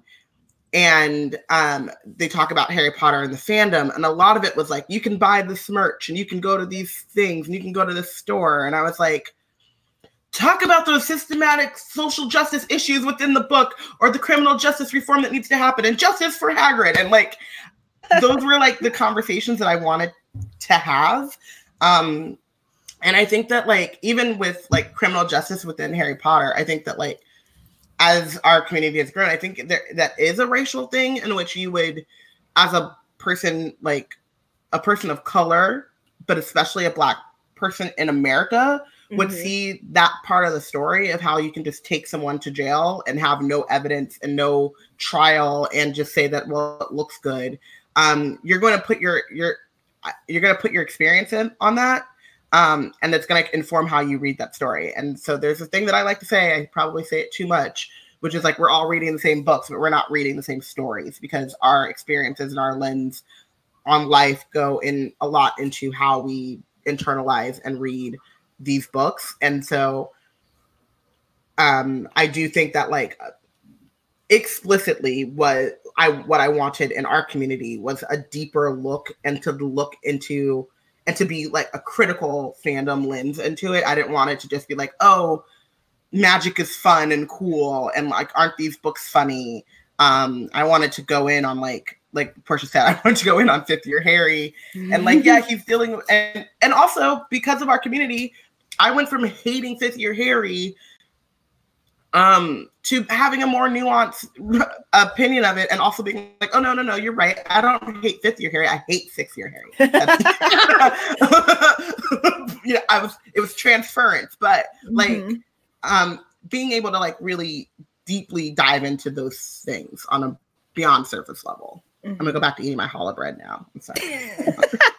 I feel like getting deeper into the actual analyzing of Harry Potter is part of what me and my co-host, you know, were like, we need to start this podcast. And I mean, I'm a Black queer woman. There are not a lot of Black queer women who have podcasts about anything. Right. And I mean, there's a lot of Harry Potter podcasts, and there are a lot of people who are even queer who host Harry Potter podcasts. But I'm like, I just wasn't seeing like, oh, well, I mean, I love Harry Potter, but let's talk about how fucking white Harry Potter, like, let's talk about all the fucked up racial implication and racist that happens. And right, the fucking criminal justice issues that it's like, as a Black person, I'm like, oh yeah, cool, let's send everyone to the nightmare prison without any lawyer. Literal nightmare prison, like literally you get nightmares. Literal there. Like, depression, like prison. Yeah. Even more than prison already causes people who have mental health issues. Yeah. But yeah, and so it felt important to me because I mean, I've been talking about this shit about Harry Potter for years with people, with honestly other Black people who are also like, well, I mean, yeah, like let's get into this. And it's funny, I don't particularly like book 5 Harry, but I love book 5 because it's like radical education. They're like, oh man, this school fucking sucks. We gotta do this ourselves. And I'm like, that is so relevant to kids who live in places where their education is shitty. I mean, I live in Detroit. There's a lot of issues with our public schools. And so it's really like, I just love the idea of like, you know, the kids empower themselves to like learn what they're not getting. Even though, let's be real, it was Hermione's idea and Hermione pushed her into it. Yep. The book should really be about Hermione, honestly. So. Obviously. Absolutely. That's why we're really all here, is to talk about how Harry Potter should be about Hermione Granger. That could be a whole other 2-hour long conversation. Absolutely. Yeah, so in creating these communities yourselves or becoming a big part of them and with Porshèa and the Harry Potter Alliance, what are some of the benefits that you've experienced both for yourselves and also the people in the community that have sort of come along this journey with you? Robyn's eating challah bread, so maybe. I know that. Sorry. Bread from Trader Joe's with the honey in it. Continue. You have to try their babka with the chocolate swirl. That is the shit. Yes. Yeah.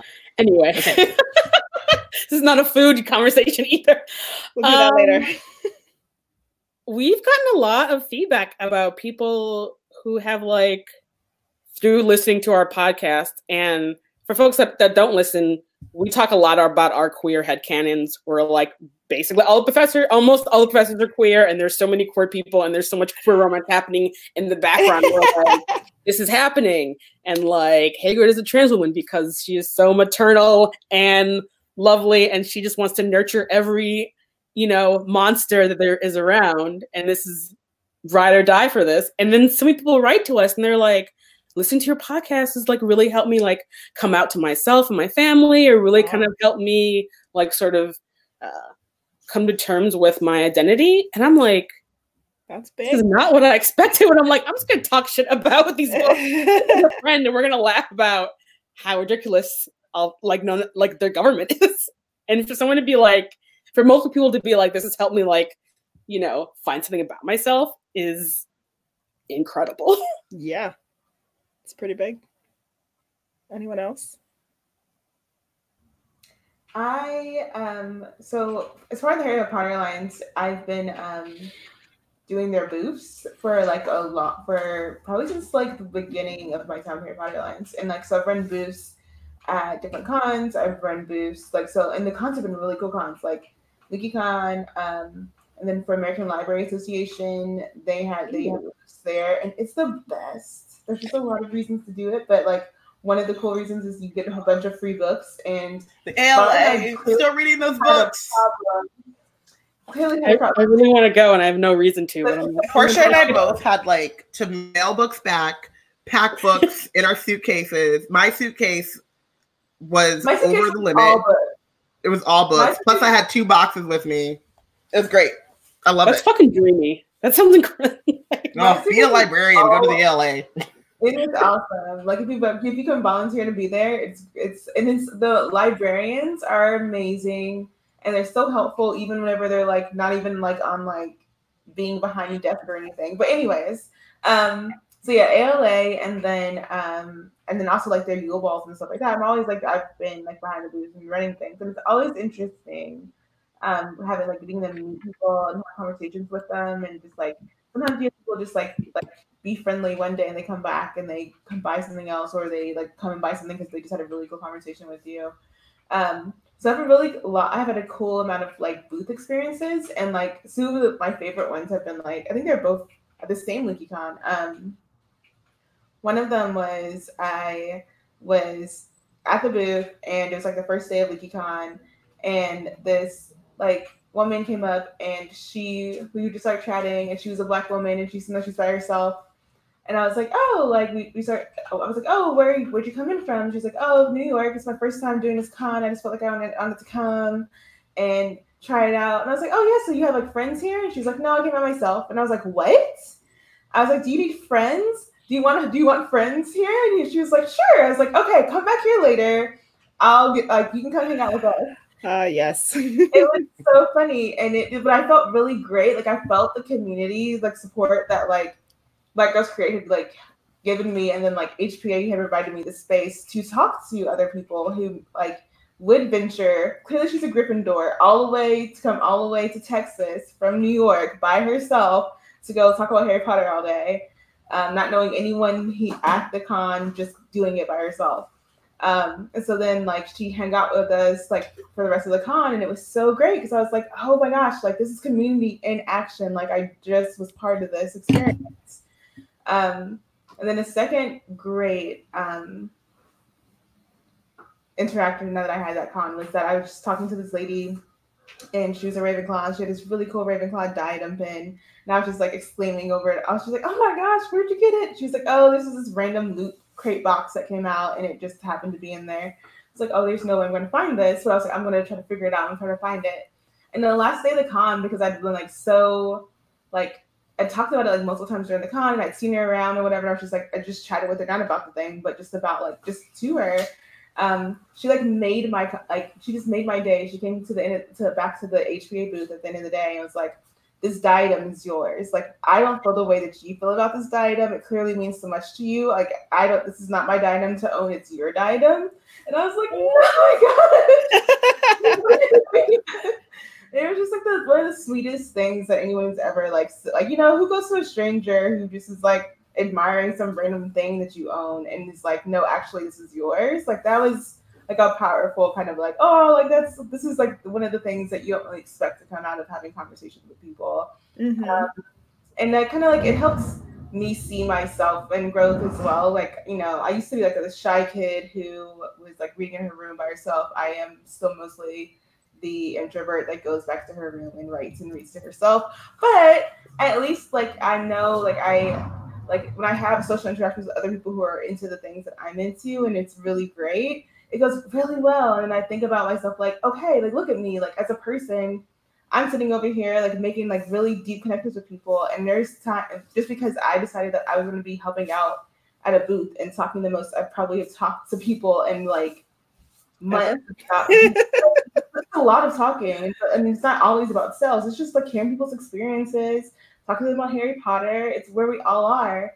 So it always feels really magical to be behind a booth and to like work around the cons, because even like at ALA, I get to talk to really cool librarians. And I'm like, in one of my other lives, am I a librarian? So I think I want to be a librarian. So it's a lot of really cool things, being part of the discussions and actually representing a community and talking to other people about this larger, greater community that you're a part of. Mm-hmm. I can't wait to do a con whenever that actually happens. That will be so good for you. You'll have the best time. Mm-hmm. How do you guys avoid some of the pitfalls of your own natural blind spots when creating a community that either you are still grappling with, or there are other communities that you've observed and want to avoid those things? Like, what are the lessons that you've learned about how to create an inclusive community? I think that creating an inclusive community just means being open. Like, honestly, communities are dynamic. It's the thing I like the most about doing community work. They're dynamic every day. There's the interactions change. They're people-based. Online community, offline community, they're people-based, and it's only as it's the community is only as inclusive as the people within the community allow it to be and will it to be.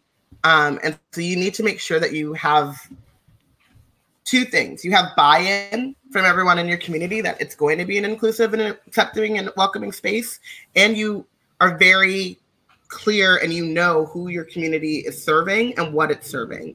So it's very clear to me when we started our community. Early on, we were like, we just want it to be Black girls. And I was like, you know how hard that is to like, one, I don't want to be in the business of policing anyone's Blackness. Like, if I don't know you and all I see is like a screenshot or like an avatar. And my initial reaction is like, oh, as someone who has spent the majority of my life being told I wasn't Black or not Black enough, or I'm Mexican, or, you know, whatever. Like, I'm not trying to be like the person that is monitoring or policing how someone identifies in any way, especially because identity is also a fluid thing that moves. I mean, not your race. Rachel Dolezal. Right. But there's a line at Rachel Dolezal, but yeah. There's nuance in the conversation beyond that. But as of saying that we have a community for Black women, you know what I mean? Like, womanhood is a fluid thing and it moves. And so to me, it was very much like, okay, our community is open and anyone can join. It is we prioritize the needs and the safety of Black women always, because that's who I think the community and who needs us the most. So if you're a cis white dude and you come into the Black Girls Create community, you're welcome there. But as soon as you start to like prioritize yourself, center yourself, you got to go. And maybe it's as harsh as like me, as all of a sudden like you can't get in, you've been blocked, you've been banned, or you know, it's a subtle like this is not for you. And trying to reiterate that all the time. We've gone through things like that before too, where someone will say something and it's not malicious. And I have another fundamental belief of never assuming intent. I don't assume that unless it's completely obvious, I don't assume that someone's trying to, you know, cause harm, but that doesn't mean that harm isn't caused. And so we have to call it out when we see it and let them know like, hey, we love it that you're here. Every person is unique and everybody brings something to this community to make it what it is. But this community is not for you. You're welcome here, but who we are serving, they're prioritized. And the minute that they don't feel comfortable, the minute that they feel silence, like you have to change, not them. Mm-hmm. And I think that is how I go about it. And also I think at the same time, I want to be, and I hope that I reiterate this enough, and the people that are listening and you're part of our community, I'm reiterating it again. I get things wrong. I make mistakes. I can be not inclusive. I can be closed-minded. I can say things. And again, my intent may not be bad, but that doesn't mean that my impact is not harmful. And so just because my name is on the thing and I'm community manager doesn't mean that the guidelines don't apply to me as well. Doesn't mean that like I can't be called out or I can't learn. And I think that like as someone who is introverted, with a lot of other issues, there are a lot of issues, guys, like this, you know, to call a thing a thing. There are a lot of things in which, a lot of places in which I can continue to learn from people. There are a lot of times in which I feel like sometimes I'm a little mean to not mean to extroverts, but I'm a little judgmental of extroverts in a way that like, I think it's joke. I just like, man, y'all be out here. Y'all just wild. Like, now I don't want to see you. I don't want to meet you, you know? And that can come off as mean, you know? And like, y'all just want to hang out. Like, who does that? You know? But that's my own personal lens. And that's like how you know what I mean? But I don't want that to be like, I don't want someone who is an extrovert who does want to hang out and go meet strangers to be like, oh, I don't belong here. You know what I mean? Exactly. Porshèa, like my face might do that. But that doesn't mean that that's not that is the completely valid way of being. And we need extroverts. You know what I mean? Like we need them to exist. For like, let's go meet strangers. Just. But we did that though. Yeah. As introverts, we banded together. That's the thing, though. We banded together and then did it as a group, you know. So that helps. We also met each other have a thing in common from the comfort of our own homes. Yeah, yeah. A lot of times you meet the person first online, and then I love hanging out with y'all while I'm also alone in my room. Yes, correct. The best. Do I have to go anywhere? No. Did I have to change to be a shirt? Probably. Yes. Right now. Yes. Right. Just a shirt, though. Just a shirt. Just a shirt. I mean. And honestly, the people that I reached out to, I did like sell the Kumba kickback as like, it's a hangout. We talk. We have a good conversation. You don't even have to wear pants. Like I'm like, to me, that's a selling point. To other people, maybe not. But like, I'm wearing pants. Right. But like, you know, like, but in terms of building a community, I may not see that as being exclusive, right? I may not see my like visible yikes at your like outgoingness as being something that might cause people to feel excluded, but it does. And I need to check that when I do that. And I need people to feel comfortable being like, that really hurt my feelings. Because also, a lot of times too, I'm saying it as a joke or, you know, like, I don't, you know what I mean? Like I might yikes you, but I don't mean that to be an actual judgment on you. It's more of a judgment on me, to be honest. But like, but because in my head I said this thing and I thought of it as a joke or I thought of it as something that we all laugh about or whatever, it if it hurts someone, I need them to call me out on that so I'm aware. And I'm not above that either. So that's kind of my thought process there. Yeah, I mean, like, no one is perfect, and it's really just important to be able to not be ego, like, to take your ego out of it when someone gently calls you out, or even not so gently, depending on how much it hurts them. At the beginning, the first, I don't know, 10 episodes of the Gaelic Prophet, talking about Sorcerer's Stone, we were like, where's the Witching World CPS? Like, someone come help this poor child. And then people were into us being like, CPS is fucked up. But it's like, oh my God, you're like, why are we wanting this thing when it's like CPS just hurts so many Black and brown people? And it's like, you're so right. We're so sorry that we were being very flippant about CPS, because that shit is not, it's not a joke. And like, we had an apology because we're like, this person was right. This is fucked up. You know, and you just I would like to apologize now. Next episode on Wizard Team. And I will call the next episode. Of all of the times, I have also called for the Wizarding CPS. Because you need something to help. Like, Harry should have been in this position. What? Yeah. You usually say social services. I do. Umbrella term, not like the specific. And also the like idealized version. The idealized version of works CPS, and isn't abusive the way that it was supposed to. Yeah. Some of that is some nuance and underlying things that maybe you just need to say, and then you can move on. And But that's a great, that's a great example of something that like you have all these listeners now, like, oh, people are actually listening to the things I say. That's fun. Yeah. Go ahead. Sorry. And like, I mean, you have to be, I think, gracious about it, because people are doing, because like, I want to keep listening to you. We want you to learn and grow. Not unlike, I don't know if any of y'all ever listened to My Favorite Murder, but those ladies were called out over a lot of things and were just like, we're just going to keep doing this thing. And it's like, no, girl. No. Or maybe the author of the series that we've been talking about. Wooey. Oh, man. Perchance. Oh, sorry. Don't know her. How do you guys find people to join these communities that may be looking for them and don't know how to find them? Like, what is that challenge like? The internet is a beautiful, the internet is a hell of a drug. Truly. I think it's a lot easier now than it was like growing up. I think that there are a lot of ways in which I would have been a nerd or been much more involved in communities had I known that they existed. Or tried to have been, because I don't know, because even still, like, there were some communities that I knew existed and also knew explicitly were not for me.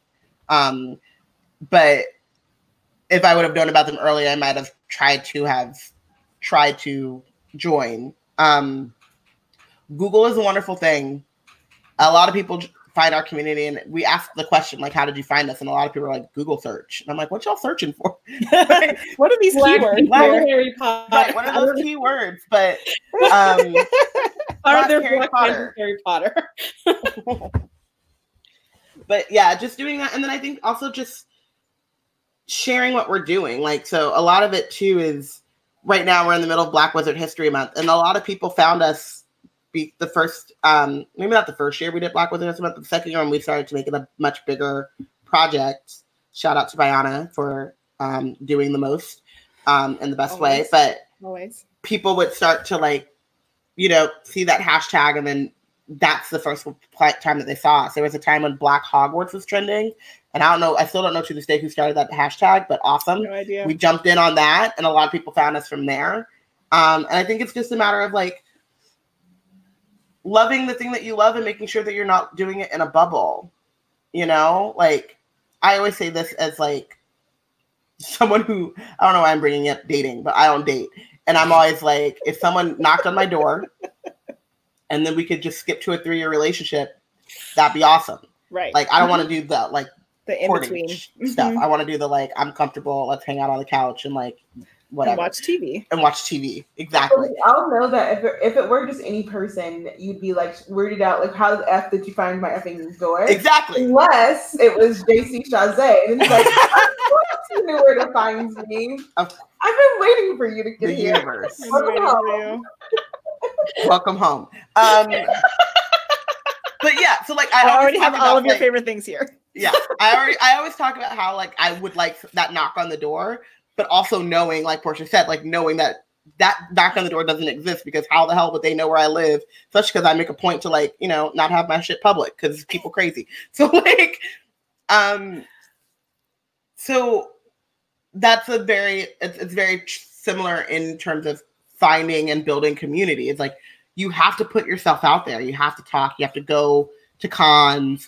It's exhausting. I know. I live it too. But like, that's the only way in which you actually find people. If we would have continued to have our conversations about Harry Potter, just the two of us in the living room, we wouldn't have this community. And if we would have like done this podcast and like not put it out on Twitter, or like asked people to give their thoughts on Twitter, it would be much smaller. If we wouldn't have gone to conventions and spoke, or, you know, it would still not have grown. So you find people by just being going where people go, which is sucks and it's exhausting. But you do that, and then you go home and you like hibernate. You know what I mean? It's all about balance. Yeah. For me, like in talking about my earlier point about how the Harry Potter Alliance is aware and they need to bring in more people of color, I think a lot about how I can't, like, as a Black woman, I have a tendency to want to be available for like being aware of other people of color, like what like some of their needs may be, or like what could be helpful to like how to bring these people in. But then I recognize that's not my place to speak for another community, like what would bring them in, right? So we've spoken a bit about how when HPA does like Granger Leadership Academy, which is one of their like bigger, like their only like big events they actually run themselves for every year, that how to actually engage the local communities. Sorry about that. Bless you. We're trying to like engage local communities and be like better aware of like there are, whenever we went, and this is something that even bigger like people who have like a broader range of like marketing and stuff, like LeakyCon, when we went in Dallas, we walked up to like, we went to go eat dinner, and there was this woman who was behind like a cashier at one of the places that we went to eat, and she mentioned that she had no idea that there was a con about Harry Potter in her city. And it was literally like down the street. We walked over there from the con. From the convention. Yeah. It really was. And so like that's what kind of like makes me a little like apprehensive about like there are ways to better like intervene and actually talk to people like where they are. Like you're literally coming into someone else's like space and environment, and if they don't know that you're there, then you're not doing something right. So that's what I'm trying to be like helping the Harry Potter Alliance to do. So like, how do we identify those communities? What are the places that people go to get information about things, about what's going on in their community? Is that like the library? Is that the community college? Is that not in person? Is it something that they have to like see on Eventbrite or something? Or where are people scoping these things out? And how are we better going to communicate to the people that we say that we need to be part of this larger community? For sure. We're kind of running low on time, but I would like to know any last thoughts you all have and where people can find you on the internet. Where can they join your communities? Robyn. My last thought is create the community that you want to be in the world. But yeah, I think like every person is a vital part of like a community is not a passive thing for anyone involved. So you, if you're looking for a community, it's a lot of work on both sides. Like you're looking for people that share the values that you have and are interested in the interests that you have, but you also need to give as much as you're getting. And that's the only way it's going to work. So my last thought on the subject is like, please make sure that you're putting in the work and that you're sticking around and, don't stick around to something that's toxic, but that you're making all of those things known. Even if you are even if you're in a community and you have to leave it for your own well-being, like do that, but make sure that they know where things have gone wrong. I'm Robyn_Ravenclaw on Twitter. I'm Robyn Ravenclaw everywhere. There might be an underscore, there might be a period. But if you search for Robyn Ravenclaw and you see a black girl, that's me. And if you're watching this and you're probably already a part of our community, or at least you're aware of us, but go to blackgirlscreate.org, and you can find us there. Follow @WeBlackandNerds on Twitter, Black Girls Create everywhere else, and hit me up if you want an invitation to our Slack community, but that's not the only place our community lives. It's the Wild West of our community, but it is, but you know, engage however you want. And then you're one of us. Jessie? I would like an invitation to that Slack channel. It's already there. Hold on. Like, let's shoot. Do it right now. We're gonna do it right now. Right, I'm doing it right. I'm doing it live. As we should have been. Should have been done. That's on us. A community goes both ways, though. So I'm glad you asked. The Daily Prophet is wherever you can listen to podcasts. We are on Instagram, Twitter, and Facebook at The Daily Prophet, because shockingly, no one has taken that before we snagged it. But can we also just say props to the name? Fire name. Just. Thank you. Before we even knew y'all and we saw that, we were like, did y'all see this? This is amazing. Yeah, our resident comic artist came up with that pun, and we're like, perfect. This is the clearly the best pun you could be using for something like this. Absolutely. Yeah, and so yeah, we're thegaylyprophet.com. You can listen to our podcast there and look at our merch and our comics and all that cool stuff. If people wanted to learn more about me, I guess I'm on Twitter at Jessie_Detroit. Great. Porshèa.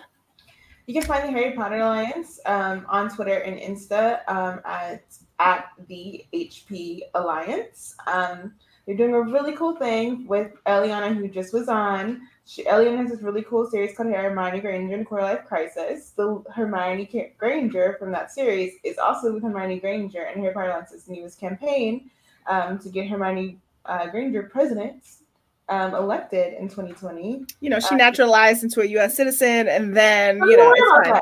It's fine. Magic. She's obliviate, we good. Yeah. So she's, there's a whole campaign, and it's really just to get people more like active and engagement for this election cycle and doing what we need to do to get rid of Cheetah Voldemort, as he is known. So there's so many ways to interact with the Harry Potter Alliance, but that's a good way to kind of see what they're doing, what they're advertising before maybe you want to engage with them. They do have a good amount of like volunteer positions that are open, and they don't usually ask for a lot of hours. If you go to their socials, you'll see their website information. Click on it, check it out, see what you do, as you will. And I'm Porshèa_Avi on Twitter. Also, check out the Granger Leadership Academy, because it's cool. It's coming up in the fall, and I tried to suck it up a little bit here, but it really is a really great place.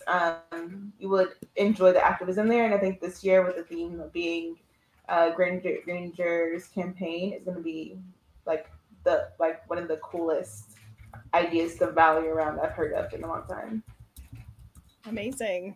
You can find me in the Black Girls Create community and on Twitter and most places at Constar24. We've got another panel coming up, so please stick around.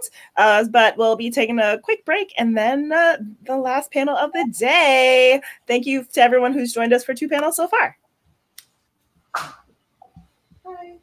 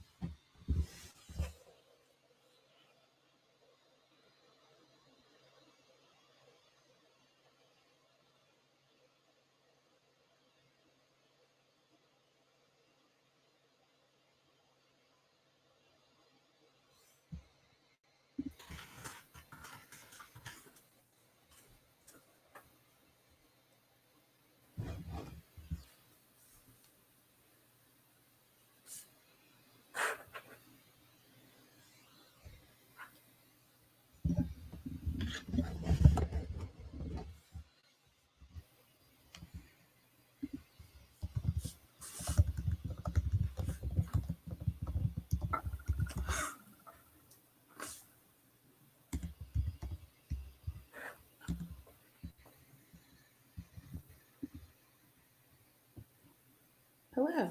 Can you see me? Am I good? Yes. Yeah. Hi. Everyone is unmuted. Delia, this is your show. All right. Well, hello, everybody. So we're here, the last panel of the day of our first digital convention, so that's exciting. I'm assuming if you're watching, you already know, but I'll introduce myself. I'm Delia Gallegos with Black Girls Create. I'm the marketing director. The title was a work in progress for a while, so sometimes I forget. And yeah, so we're going to be talking about critical fandom and how to critique the things you love. A lot of y'all have probably been watching all the other panels, but I think it'd be good for us to just go around real quick, give our pronouns, our names, and our houses for those who maybe weren't there earlier, like me. So, again, my name is Delia. I'm a Ravenclaw, she, her pronouns, and we can just go around starting with Porshèa. Oh. I'm Porshèa, Patterson-Hurst. I am she, her pronouns, and I am a Ravenclaw with Slytherin tendencies. I'm a Ravenclaw son, Slytherin/Ravenclaw man. Okay, Nicole. Well, I mean, we can see your names, but still, say it.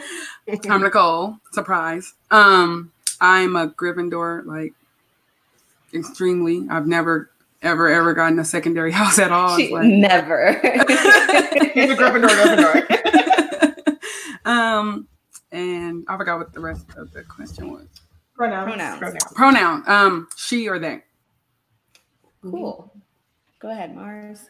So I'm Mars, at Mars in Charge. I actually was not allowed to read Harry Potter when I was little, but the test on Pottermore that I took told me I'm a Gryffindor.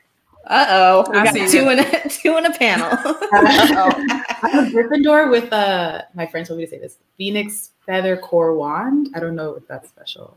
I think it's like okay. But yeah, and then she, her are my pronouns. Cool. And Robyn, we know, but go ahead. I'm Robyn, she, her pronouns. I'm a Ravenclaw. I don't want to hear anything else about it.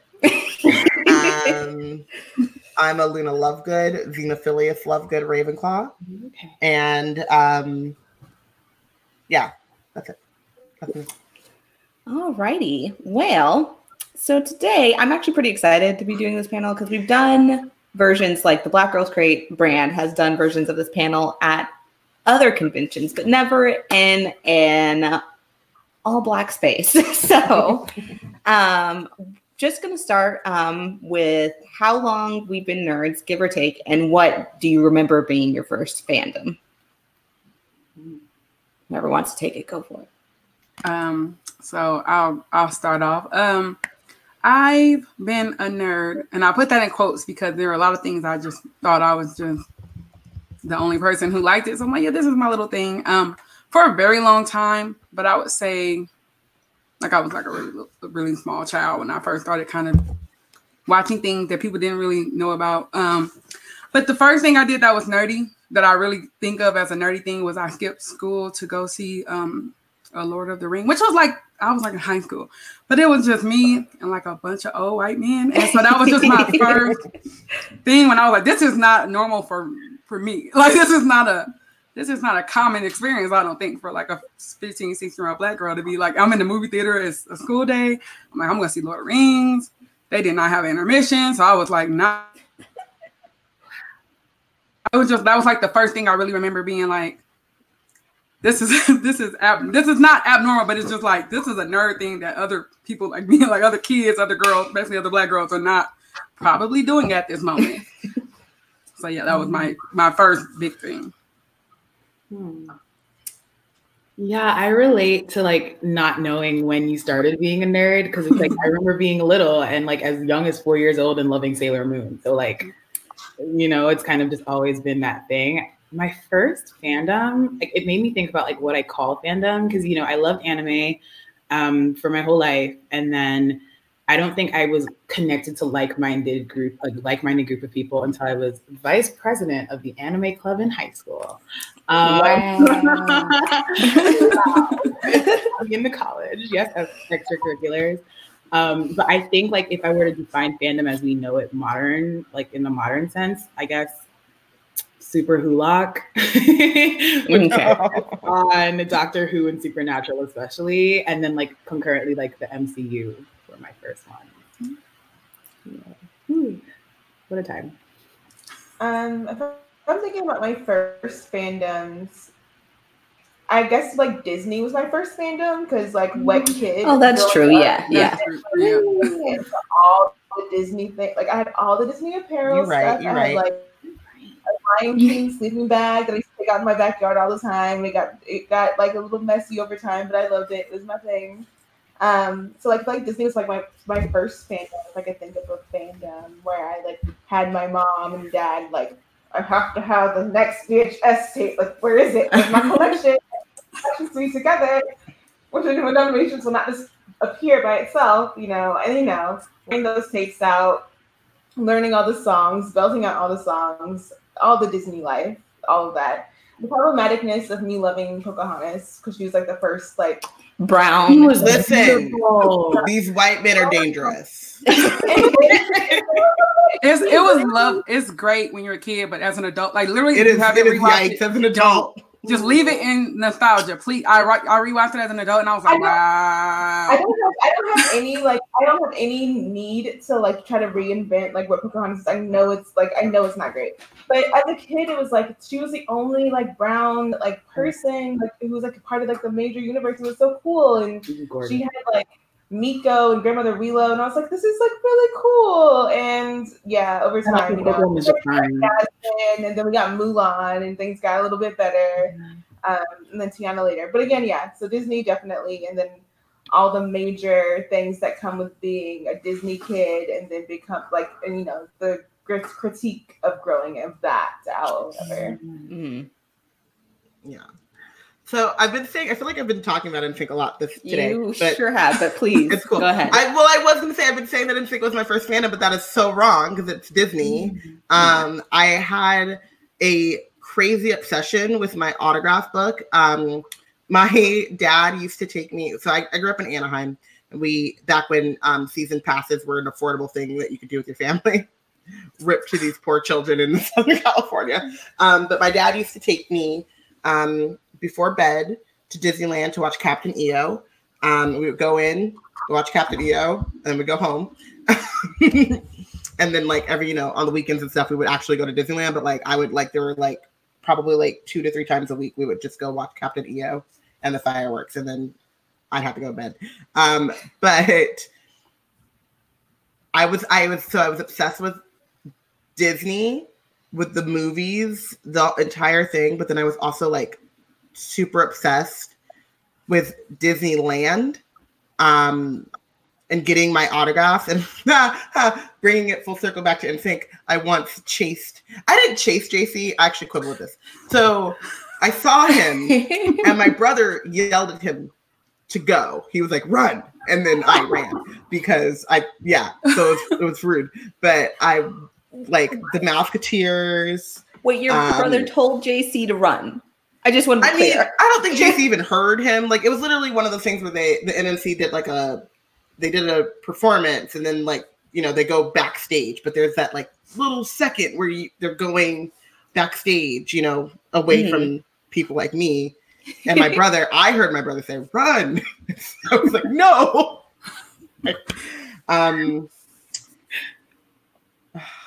But I digress. But yeah, like the movies, Disney Channel, the park, it just, all of it was a world in which I wanted to submerge myself in. Well, Connie points out in the chat that NSYNC was your first fandom through Disney, so that's kind of wild. That's not true, actually, because the MMC had a group, not the party. So there was the party from the new MMC, but then there was a second group with JC and Tony Luca and Del Gopoldo and Rona Bennett, who is now in Vogue. Just so y'all know, Rona, she out here, she's legit. That was my first, okay, it doesn't matter. Yeah, it is hard to define because now that I'm thinking about Disney, I'm like, but was it my first fandom? Like I watched a Disney, but I don't know. It's because it's hard, especially kind of like, you know, Mars was saying in our like modern concept of fandom, like what was my first fandom, because I just kind of grew up in a nerdy family. So we just, it was normal that we all played video games, that we all did that sort of stuff. And I think that's probably pretty common because I think fandom, whatever it is, looks different now. Lakers. Oh, sorry. I was just, because I did not grow up in a nerdy. I mean, my house was nerdy in a sports context. Got it. Yeah, that. Yeah, and I think also fandoms broadened to include just things that you're passionate about. I think used to it was like specifically extremely nerdy things like video games, whereas now it's just anything you can find a community and be passionate about around it. So with that said, what are your main fandoms now, or main fandom if it's the one? Even if it's not Harry Potter, or if it is, you can just restate your mission statement, I guess. We'll start with Nicole because her @ is right there. Oh, I did it again, huh?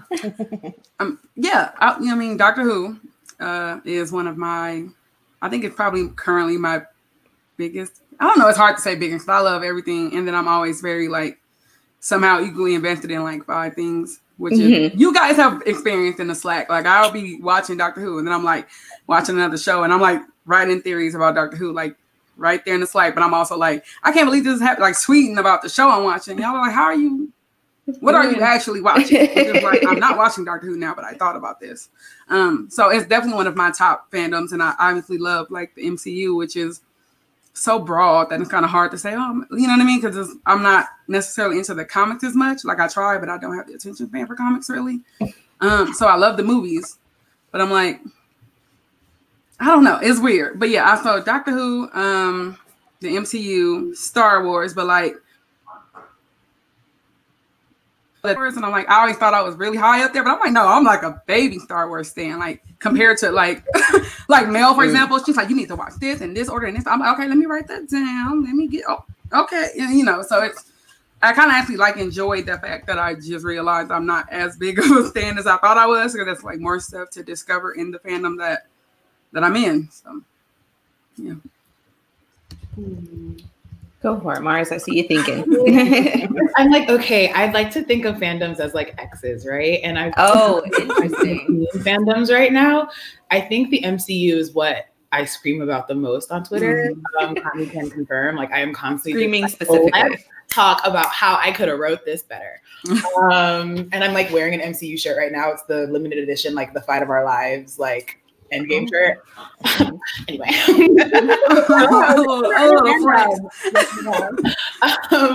But I found that I had to abandon a lot of spaces that I love just because the anti-Blackness was so much.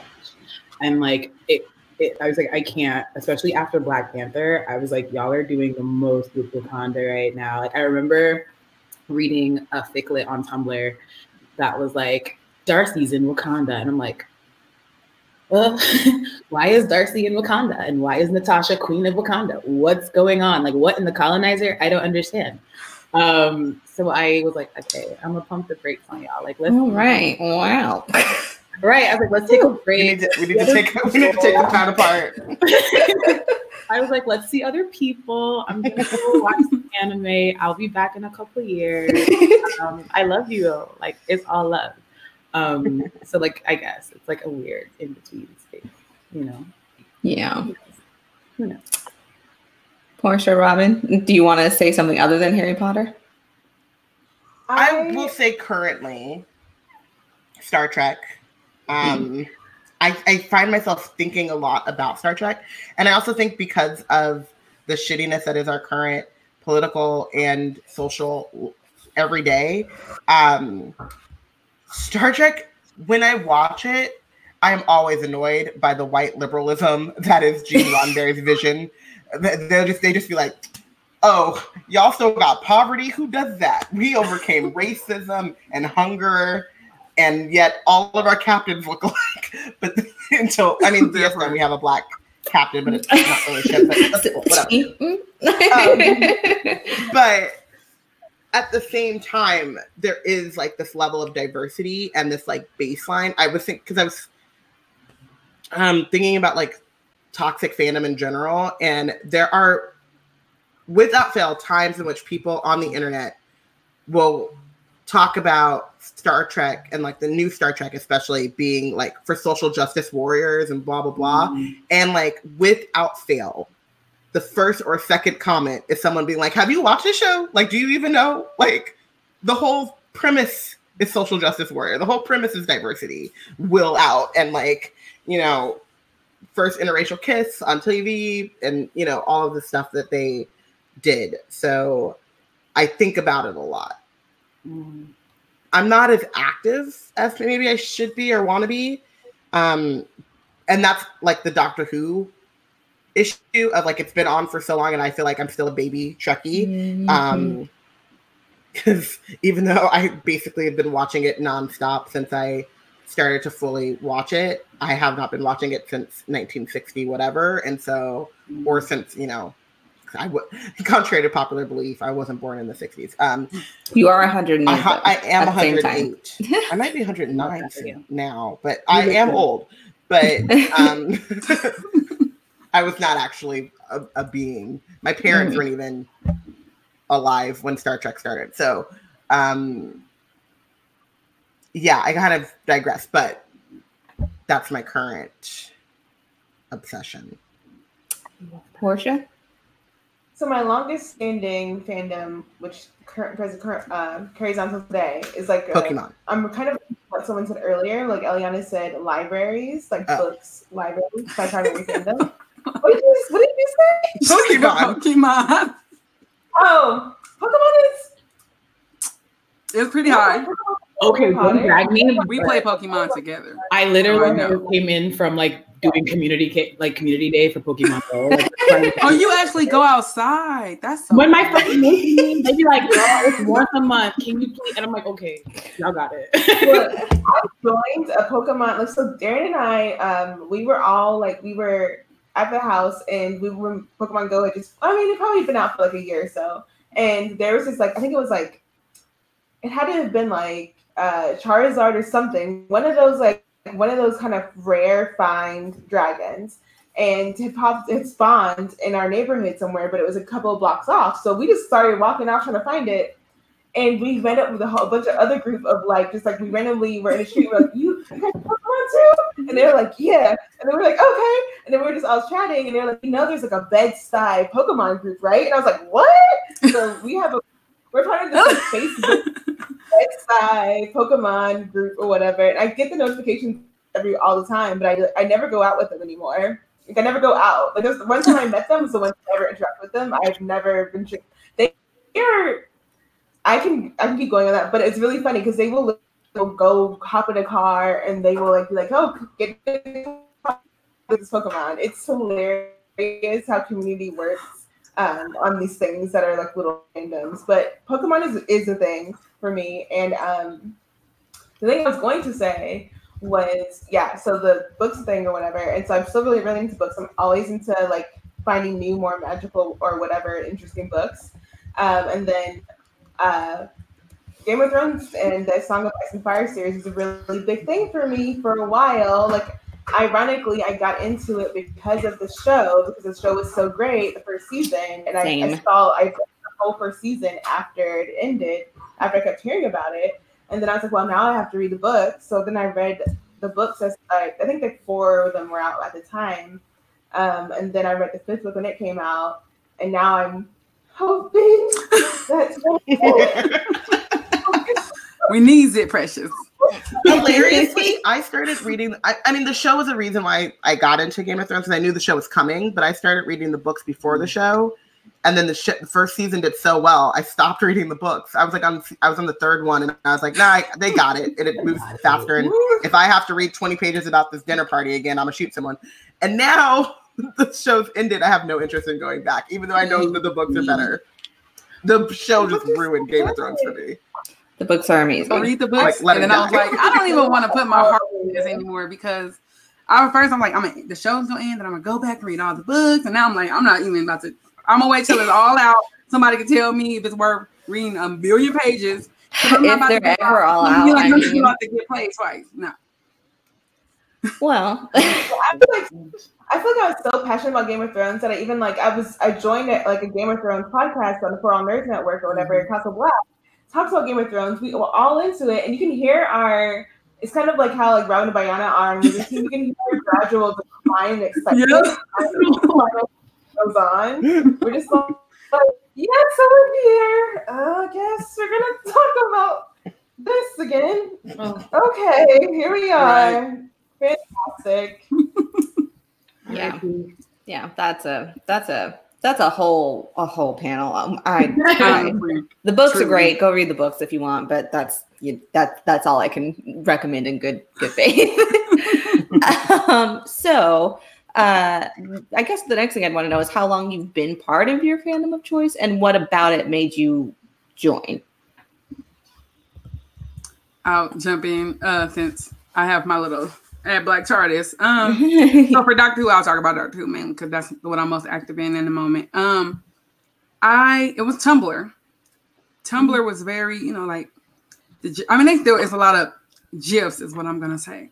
Y'all can have a discussion about that another day. All right. There were a lot of GIF sets, and it was oddly Martha, like a lot of Martha GIFs. I don't know, maybe I just only follow people who had like that kind of energy. You know what I mean? So it's a lot of Martha GIFs. I'm like, what is this show? This looks so cute. I'm gonna watch it. And then I'm like, okay, let me watch the show. And I get into it, and I don't know who Eccleston is, by the way. Like, I don't know the Ninth Doctor. I don't know who Rose. I'm like, what are these? Who are these people? This is a different show. I don't think this is the same show that I was looking at. Because obviously I didn't know at the time I didn't Google it. I was like, I'm gonna watch it. It's on Netflix. So I got into it. Watched the whole show. At the time, it was up to like maybe season 6. So I watched like everything that was available on Netflix. And so I was like, well, it's time to, do the thing and go like on the Tumblr clickhole or whatever. And I'm just going through and reading everything and finding everything. And I'm like, okay, Martha is my girl. She's that one. I love her. Like everybody must love her, especially because that's who I saw all the GIFs of. And lo and behold, plot twist, they don't like Martha. I'm like, who's making the GIF set? Because the actual text posts are a little not as fun. So for me, it was like I got into the show and that's who I like connect with. Like Martha and Donna actually were who I connected with the most. And people love Donna, of course, but but Martha, it was just a lot of hate. So I was kind of like, let me, kind of keep my introduction into this fandom to myself because I don't want these people in my mentions or whatever the situation was. And so for me, it was mainly just like my little bubble of like, this is my show. I love this show. Like I would tweet, like I think I had a couple of friends who watched it. So I was like in her DMs, like, okay, I'm at this point. And they're like, well, I can't wait, But it was kind of just a private thing. But I wanted to engage with fandom, but I was just, it was not as welcoming. I wouldn't say it was like deliberately closed off, but I don't think the people in the fandom realized how unapproachable it seemed like to a new fan. Like you feel like you had to have so it was just a lot. So for me, it was more like I just kind of made my own little space, and then people found me. Like I made Black TARDIS. I had another. It was called Critical Whovian because I just wanted to go off about the Moffat era is where it started at, and so that's where a lot of people found me. And that was just me talking mess, which I said in all my little info, like, this is not good. If you like the show, you don't want to hear criticism, just don't read it. Because I'm not being nice here. The tags say this is hate or whatever, But a lot of people found me. A lot of people agreed with me. And that's where I found kind of the people who saw the same things I saw in terms of a critical perspective. Like, just like how women were treated, how Martha was treated, even Mickey. And so once those people found me, I realized there are people who like the show and also have the same kind of issues I have with the show and also look at it from a similar lens. And it's not just the people who love Rose and hate Martha, and it's not just the people who love Donna and, just ignore everything else. So it was just mainly talking mess, and then people being like, oh, I agree with your mess. And I'm like, oh, hey, we can all talk mess together, let's do it. And that kind of literally what it came from, which is people who wanted to also be critical and not feel like they're by themselves and feeling a certain way about the show. Mm-hmm. I think I've loved Marvel comics ever since I was small, superheroes are a thing. There was apparently a month period where I only answered to the name Storm. That's adorable. I love it. I don't know who Marissa is. Sorry. The name on my birth certificate says Storm. But then, of course, the MCU had a really explosive entry into the world of media, right? Like Iron Man came, and like Iron Man is such an interesting hero to have hinged the entire thing on. And I was 13, 14, the years escape me when it happened. And like, I didn't know who Robert Downey Jr. was. Like, what 13-year-old Black girl from like with Caribbean parents knows who Robert Downey Jr. is? Don't know. So like, yeah, and like getting to grow up with the MCU has been one of like the greatest pleasures as a fan. I'm like, wow, like I remember being, 15, 16 when this came out and being like, I can't wait for like the end of it all. And like now I'm an adult who witnessed the end of it all. And I'm like, wow, what's next? So yeah, it's definitely like 10, 11 years if I'm counting just the MCU, which is crazy. I'm like, wow, I pay taxes now and I'm still paying to watch these movies. Dang, I gotta buy my own tickets now. I used to be able to be like, Mommy, Daddy, take me to go see Captain America. I haven't. So yeah, it's wild. An entire decade. That is crazy. I first got into Game of Thrones, like I mentioned before. It's completely random. Speaking of nerdy families, Darren's family is pretty nerdy. My family's kind of like, some of my family members are nerdy, like on my immediate family, but like Darren's whole family is just like they're a bunch of nerds. And it's Darren really is cool. her husband. Yeah, is our husband. For those who don't know. Yes, and his uncle happened to come over one day and was like, "Have y'all watched Game of Thrones?" And we were like, "What?" I was like, I'd seen the commercials. I was like, another white medieval-esque period thing. Like, do I want to watch that? It might be good. And he's like, no, it's like really good. And I was like, okay, fine, or whatever. Whenever the next weekend I have where I'm not doing anything, I'll just turn it on. Turn that heifer on. As soon as Brain got pushed out the window, spoiler alert for anyone who hasn't watched the first episode of Game of Thrones. As soon as Brain pushed out the window, I was like, oh. I just went all the way through the first season with Darren, and it caught me, and I was like, I have to read the books, and that's what I did. And it was so well done and so well written. I really do admire George R. Martin's like grasp of like world building and like building out like these really fully fleshed out characters. And there's some really cool characters that I wish that they would have introduced in the show, but that would have taken actual writing ability, I guess. That's why they left them out, Porshèa. That's what pissed me off so much. There's so many dragons and subplots and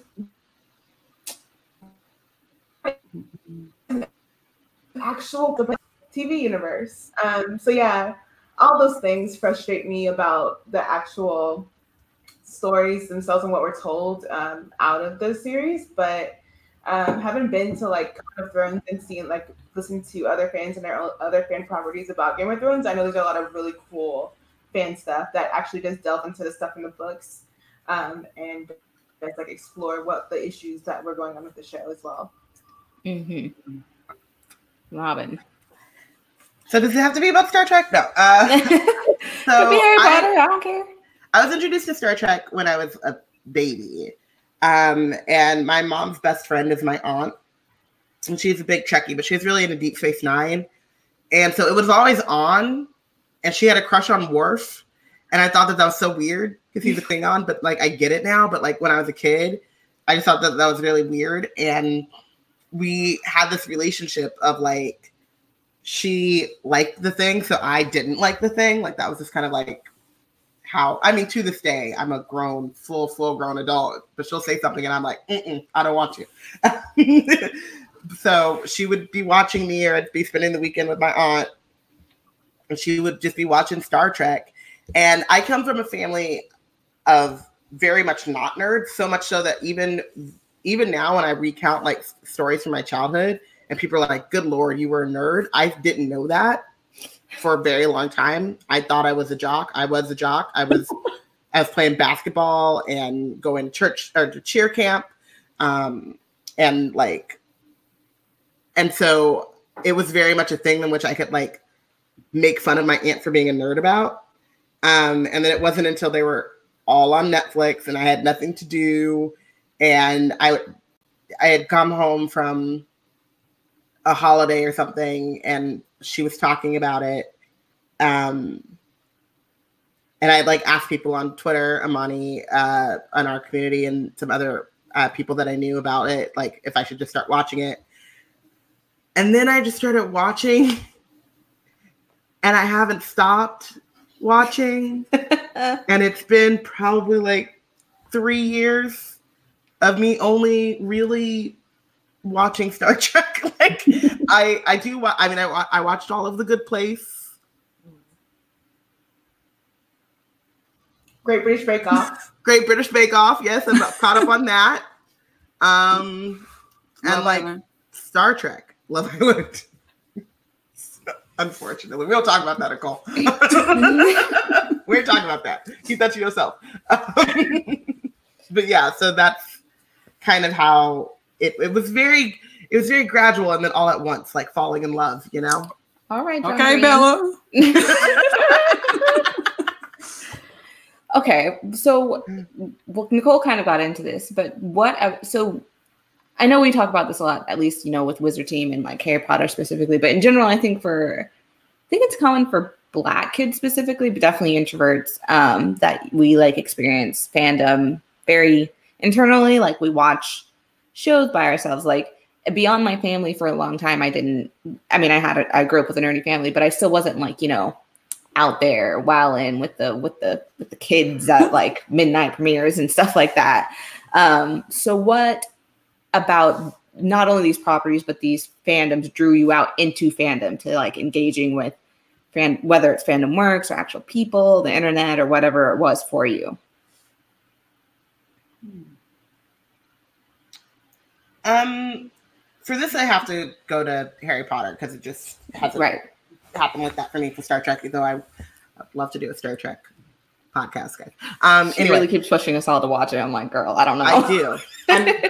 I mean, but also I'm not pushing you that hard because I'm not going to watch Lord of the Rings, so it's cool. For me, it was my we've told the story on the Wizard Team podcast before, but Bianna came to visit, and my mom was like, "You need to hang out with your cousin," and I was like, "She's a child, and I am not, and what the hell are we gonna do for a week?" Because she like came for spring break or something, and she packed all her Harry Potter books, and I was like, "Oh, you like Harry Potter?" And she was like, "Yeah." And so we read a Harry Potter book, and then we watched the movie, and then we read a book, and we watched the movie, and my mom was so disgusted. She thought that I had like turned Bianna into me. That one of my go-to childhood punishments was I used to get kicked out of the house. Like not kicked out of the house, like seriously, but like when other people would get grounded, I would get sent outside. Like my mom would be like, "Get out, like don't come back for 2 hours, go talk to someone, go like experience sunshine." And I'd be like, "But why?" And then I'd sit in the front yard, wait for my dad to come home and let me back in. But so Bianna came, we were reading Harry Potter, watching Harry Potter to the point that my mom brought back, she reinstituted kicking us out of the house. Dying. To which I drove her to Target and we bought the last Harry Potter book and we went somewhere else and sat down and read Harry Potter. And so it really just came from like having those conversations with her, and then being aware of other Harry Potter podcasts and trying to listen to them and not getting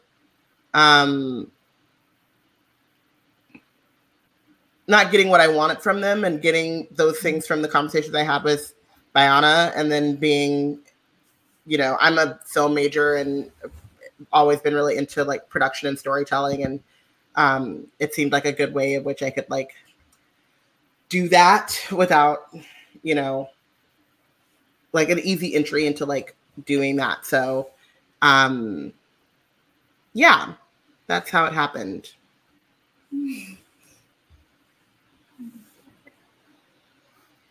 I guess Tumblr, which like at this point I'm basically a Tumblr like brand ambassador. That's where I built the majority of my platform. Like I've been on Tumblr for more than 10 years. I guess, yeah, so Tumblr was it because I like, along with the MCU, like really like the fandom on there exploding around the Avengers, specifically like low-key fangirls taking control of everything. Like that was a moment, that was an era. I also was like, unlike when I was in high school and like in the anime club, and that was really like, I was vice president, but I was surrounded by guys and guys who like anime, and that was not a place I felt safe. No, as somebody who has also liked anime since high school, it's not a safe place for at all. Like, and like my authority was basically like my position, like despite being as passionate and as like really interested in going to MomoCon, because I was living in Atlanta, like going to MomoCon every year and like doing that, like my role essentially became like, she's the girl, so she's there to be like pretty and like fan service us in real life, which was like a whole nother panel to like unpack all that zhuzh. Yeah. I like Tumblr was really just like, oh wow, I can while out about how attractive I think the guys from Supernatural are, like with other girls who are kind of quirky and strange, and like get all my white boy thirst out in private, y'all. Like, hey. That was so Tumblr was definitely like, oh gosh, I can like find other people who are also making media that I like to consume, right? Like the gift sets were popping. Like you can tell fandom, gift set, Tumblr, anything. Like they were like, this is how you edit. Remember that scene? Like we cut it up and it's great and it's cute. You can like have your own little dragon horde pile on your blog of just all your nerd shit, just like kind of just sitting there, and you can scroll your own blog and be like, wow, I have taste. Yeah. So I was definitely like, woo, let's get it. Tumblr is that place for me. And I don't think I've found a place IRL yet, like ever, that I've been like, yeah, this is a fandom place I feel really comfortable in. Although I will say, like, understanding that more and more Black nerds have built such amazing spaces, both digitally and like IRL, like going to, I think like 2-3 years ago, I went to like a Black Girl Nerds like event in real life. And that was my first time being like, oh my God, everyone here is, first of all, looks like me. What a win. Like, this is so cool. And we can just be comfortable and nerdy. That was it. So I will rescind, like I have found like 1 or 2, but it's like finding a mirage in the desert. Which is hard. I think Tumblr is actually, I would say, it facilitated a lot of people's entry into fandom. Because even for me, I watch Supernatural since it premiered, like weekly, every week. Wow. By myself. Wow, you are every OG week. Supernatural. So I was the only one. I'm like, how is this on every season? I'm the only person that watches this. So clearly, the news inbox is not counting me as a million people, because I'm the only one who ever has watched the show in my life. Like I literally felt that way. And like I would tell friends, you want to watch it? Like, I don't like scary stuff, or I don't like this, or they're white boys, whatever. I'm like, yeah, of course. Like, but that's the fun of it. Like it's stuff that you really like.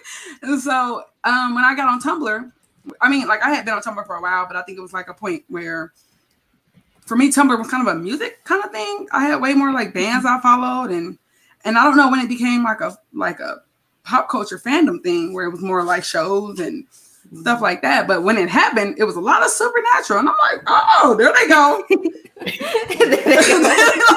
This is who's keeping this show on the air. Because I know, I feel like I'm doing a lot for them, but I can't be doing this much. And then I think I had like some friends who was carrying the fandom on her back. And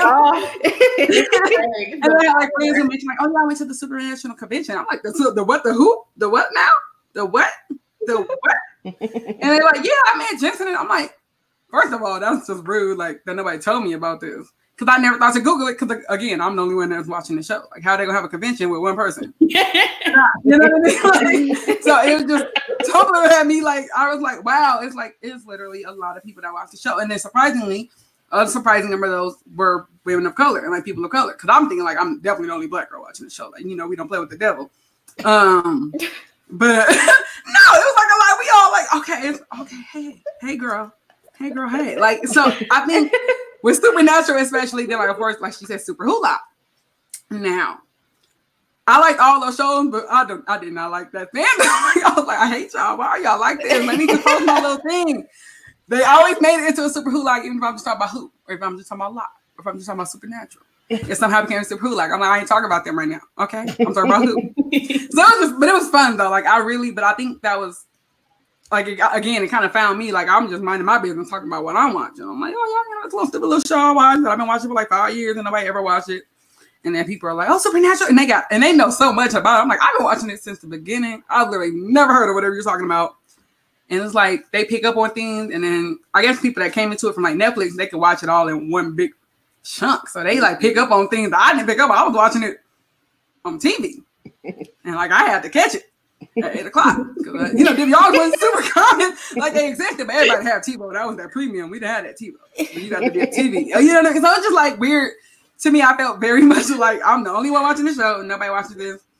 And then you get on Tumblr or you get on the internet and you're just like minding your business. And then you just happen to click through and you find like it's a whole community of people already surrounding the thing that you've never even thought to look for this community because you think there is no community for this. And that happened with me for pretty much every fan of my men. It's not even that like I was like, let me find this. It's like I'm just minding my business, typing up something, you know, just and then there's somebody reblogged it and it turns into a thing. You're like, what is I don't get what? And that's, I mean, honestly, I would say Tumblr should get so much credit for perpetuating fandom and culture because it literally, every single fandom I'm in, I think I got into the actual, like, the big part of, you know what I mean? Like the community part of fandom through Tumblr as a jumping off point. That's cool. I think that's probably true. Like, even though I fundamentally still don't really understand how Tumblr works. I find it hilarious just to like kind of scroll through it. Mm-hmm. Like I have tried to have my friend who is more into Tumblr, I've tried to have her explain the tags to me numerous times because they don't work. They don't make sense. People don't use them for what they're for, which is their own categorization. they put whole posts. They put whole post in the tag. I'm like, I'm so confused.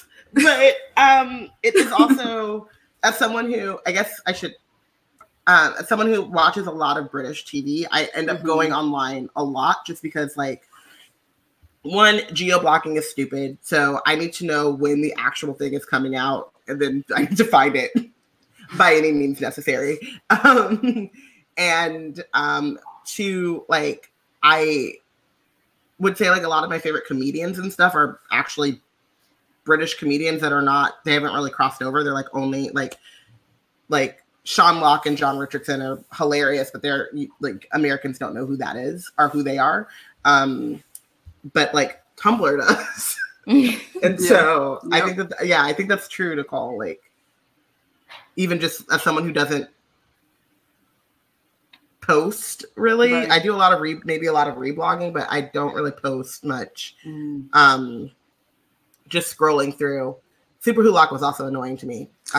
But that was a Moffat thing.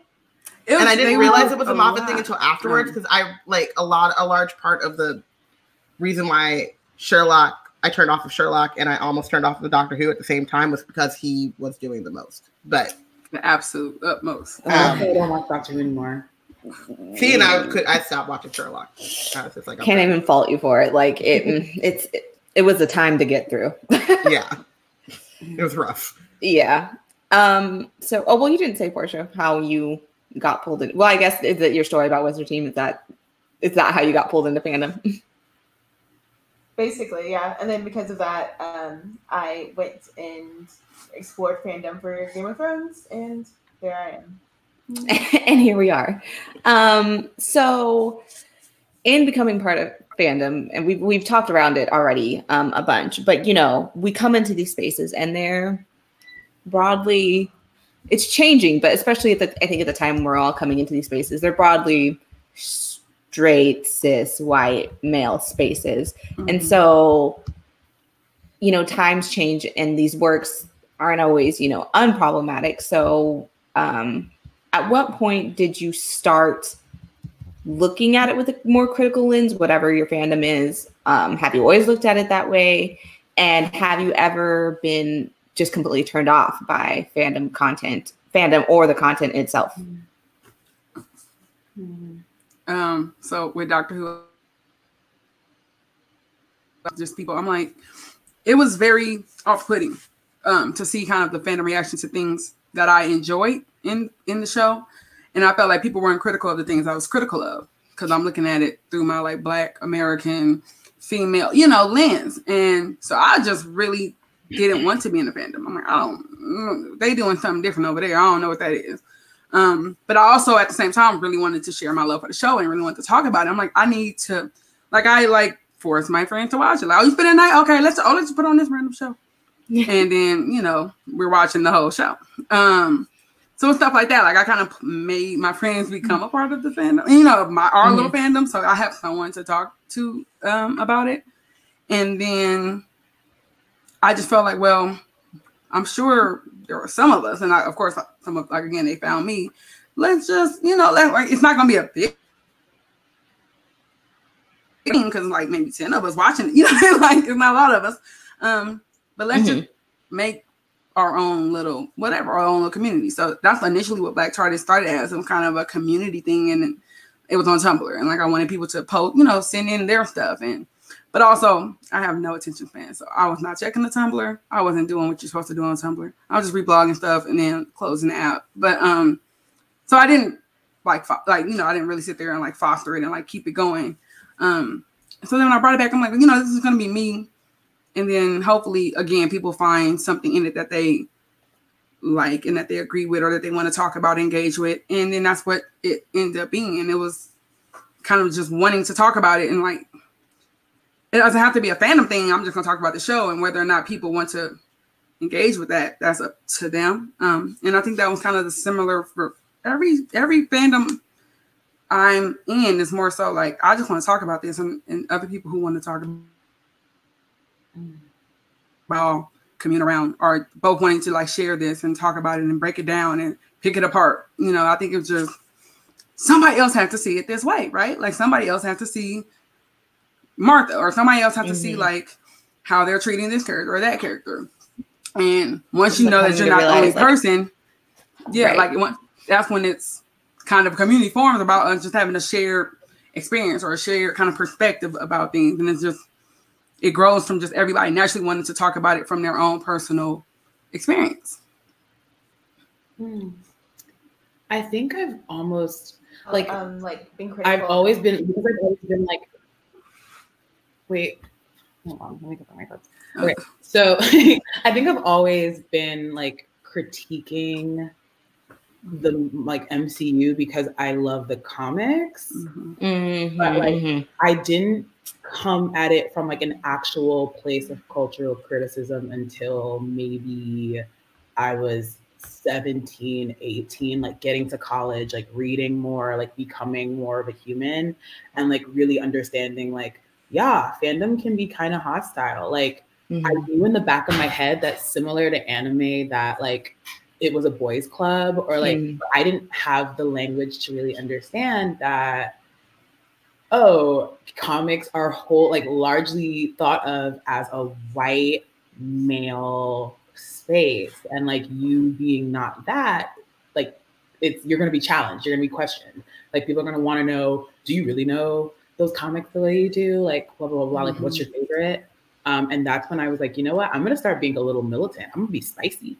Oh, and so like even she said she's done. I was like, I'm finished. Like friendship ended with niceness. Like critique is my best friend now. Like I am ready. Especially as like my platform on Tumblr grew and I got to be like Tumblr famous.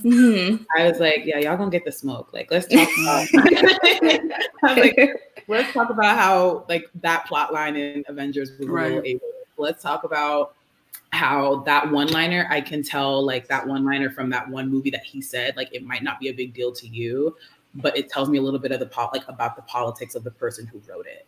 Like being that, and like, you know, it's like, you know, no fun allowed. I'm like, yeah, I'm the fun police. Like just to tell you that the fact that for years, the fact that I had to choose between a Black male character and a white woman as like the represent, like you have to put two and two together. Like, do I have to like merge Rhodey with Black Widow to feel like I am seen? Like, that's not for me. Until Black Panther. But it took so long, and that was kind of my hill to die on with the MCU fandom for a very long time, to the point where people were like, "You're just bitter, huh?" And I'm like, Sure I am. Sure like, I am. a little bit. Sure am, because I didn't even get to see a Storm that looked like me on screen because they made her light skin. Like, here I am, bitter.com. Like, I've been watching a lot of Braxton Family. She's like, that's actually my Tumblr username, bitter.com. Bitter.com. But yeah, so like it's been at least 5 years of me being like, y'all gonna get this smoke. Like, whatever. Right. It's fine. Yeah. You too, Porshèa, Robyn. Well, I will say that I went to school for media studies, and so in high school, when I still thought that I wasn't a nerd, one of the first like media criticism classes I took was called Film as Literature, and so we would watch films and study them in the same way that we would, you would take an English class and like you would have a syllabus of books to read. We would do that, but with films. And then I was really heavily involved in film production in high school, and then moved on to that in college. And that was like my major, screenwriting major and media studies. And so I've always really dived deep. I've always wanted to be involved in production and television. I was in high school and my mom took me, my mom knew someone that was a producer on Will and Grace, which was my favorite show at the time, and took me to like see a taping and then go behind the scenes and like look at all the like different aspects of what it takes to create a show. And I was spoiled, guys. I was like, living a good life. But so I can't really remember, maybe past like my Disney Channel days, like after that, like not really looking at things from a critical lens. And it wasn't always like a cultural criticism. Like a lot of times it was just like, why would they set that shot up this way? Or why are they, who's the cinematographer here? Like, what are the choices that they're making? And being just like super nerdy in the production side of things. And then getting into college and stuff, and then bringing more of that cultural criticism in, recognizing more, it sounds weird, but like not really interrogating what it means to be Black until I got to college. And then I was in Indiana surrounded by not just white folk, but like KKK folk, like, like just being in a place in which like, I'm taking a class and like in the lecture hall is a mural about the history of Indiana, and like the formation of the KKK is like sitting right next to me as I'm like learning, and being like, okay, all of those things, like all of that, like watching, Birth of a Nation in high school and like knowing the bullshit that movie was, but then watching it again in college, because if you're a film studies major, if you're thinking about becoming a film studies major, you're going to watch that movie a few times. It is important to the history of film, but it's also fucking violent as hell. Yeah, it's literally like KKK propaganda, but all right. Yes, but like in terms of like the history of film, there's a reason why you study that film. Anyway, but being older and then like actually seeing that, like, oh, okay, this movie, it's propaganda for this ideology, but like all of these seeds of like, these are the starts of these tropes that show up in Buffy, that show up in Harry Potter, that show up in all these like different things that I love, that I thought was so far removed from that. You know what I mean? It's like that moment when you realize like history is still happening in the present. And you went somewhere else than I thought. I thought you were about to be like, history has its and anyways.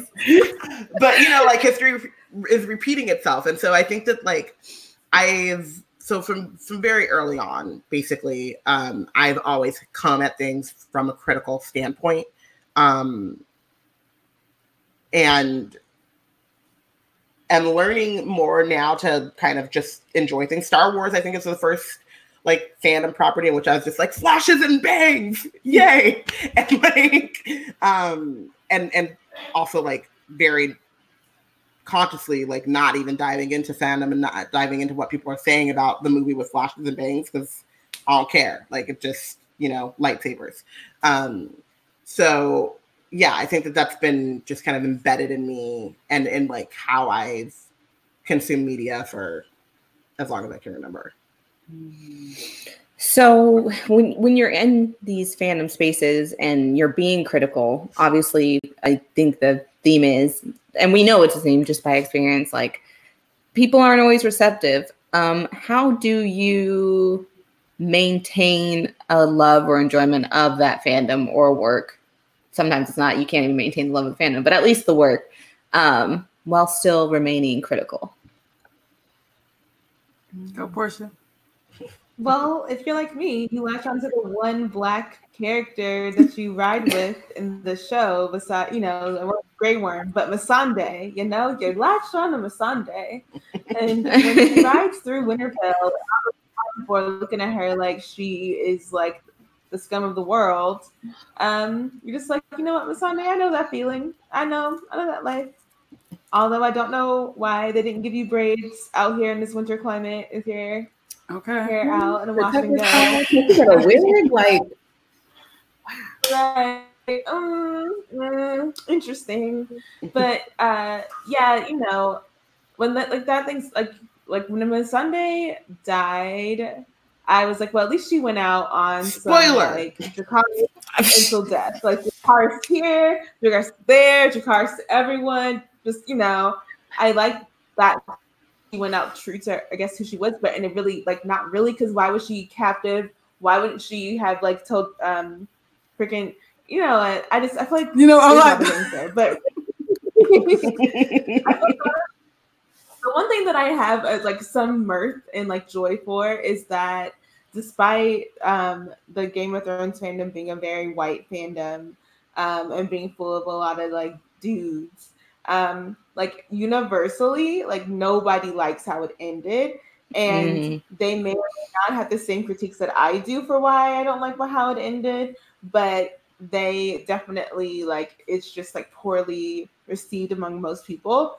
So that was one of the observations that I saw recently that kind of like made me laugh was that like for Game of Thrones to have been such a phenomenon while it was airing and to have such massive like live tweet discussions and so many different communities like popping on it, and for it to just be like a whisper tumbleweed in the wind, you don't see anything about it now because it's like traumatized everyone.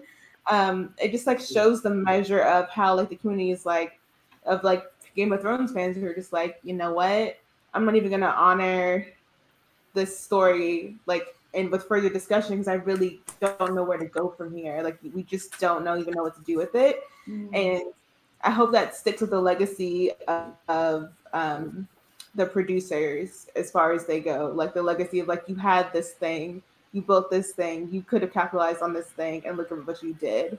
And we're never going to like ever trust you in the way that we used to ever again. Yeah. It's so funny to me how quickly they squander that goodwill. Like, just, yeah, like you said, like tumbleweeds in the first show that like would dominate the internet, like every week while it was on, and the next day while people were talking about it. Like, yeah, it fizzled out. Like, it almost feels like it didn't happen. Like, it really does. Were we like in it like that? Because I remember having to like block, like mute every single keyword, like every name, any nicknames, anything, just so I could not be spoiled in the 3 hours till it airs in my time zone. And then like 2 days later, I'm like, nothing. And I'm like, I unmuted everything. It's just nobody talking about this. Nobody has nothing to say. We said what we had to say, and we're done with it. It's in the past. I think that is hilarious, actually.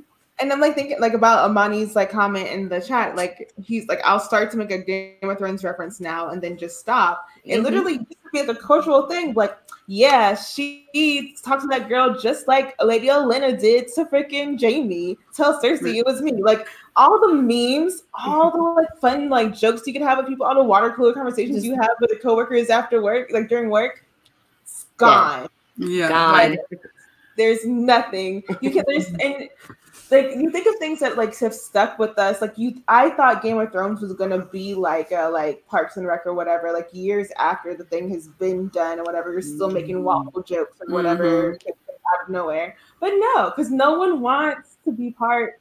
It's kind of like a sour brand now. It's like you want to be associated with this like sour milk. Like ew. Yeah. The ending of it really spoiled everything else. I do think, and I think about this a lot with like fandom online, and I'm just gonna out myself. It's fine. It's over. My life is over. I am like super deep into the UK Love Island. I hate myself for it, but do I? Because I just introduced two of my best friends to it last night. So you know, I'm out here. But there's been an ongoing problem on that show about the treatment of Black women especially, but the people of color and the dark-skinned Black people, and like it's a British show, so like all of that baggage, but also just like as we've talked about, like just the Black women and like desirability and putting them in these situations in which there are these ridiculously conventionally attractive Black women, skinny, fit, six packs, whatever, but then putting everyone else in that same environment is not fundamentally attracted to Black women and carries a lot of that baggage with them and what that does to the women. You know what I mean? Like, and it's weird, but the show has a large like social component to it. And you see a lot more people talking about that, like calling the producers out. Like, why would you put this woman in here and then only put in men whose types are blonde hair and blue eyes? Like that is violent to those women. Yeah. You know what I mean? Like someone who is objectively desirable. Like these are like not like they would be on the cover of like any magazine, like that, you know what I mean? But the problem with them is that they're dark-skinned Black women surrounded by people who are not attracted to, for a myriad of reasons, who are not attracted to dark-skinned Black women. And being called out on that.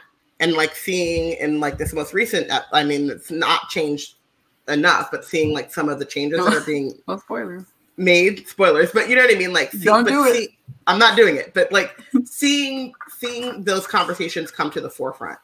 And I think that like that cultural criticism is a big part of that.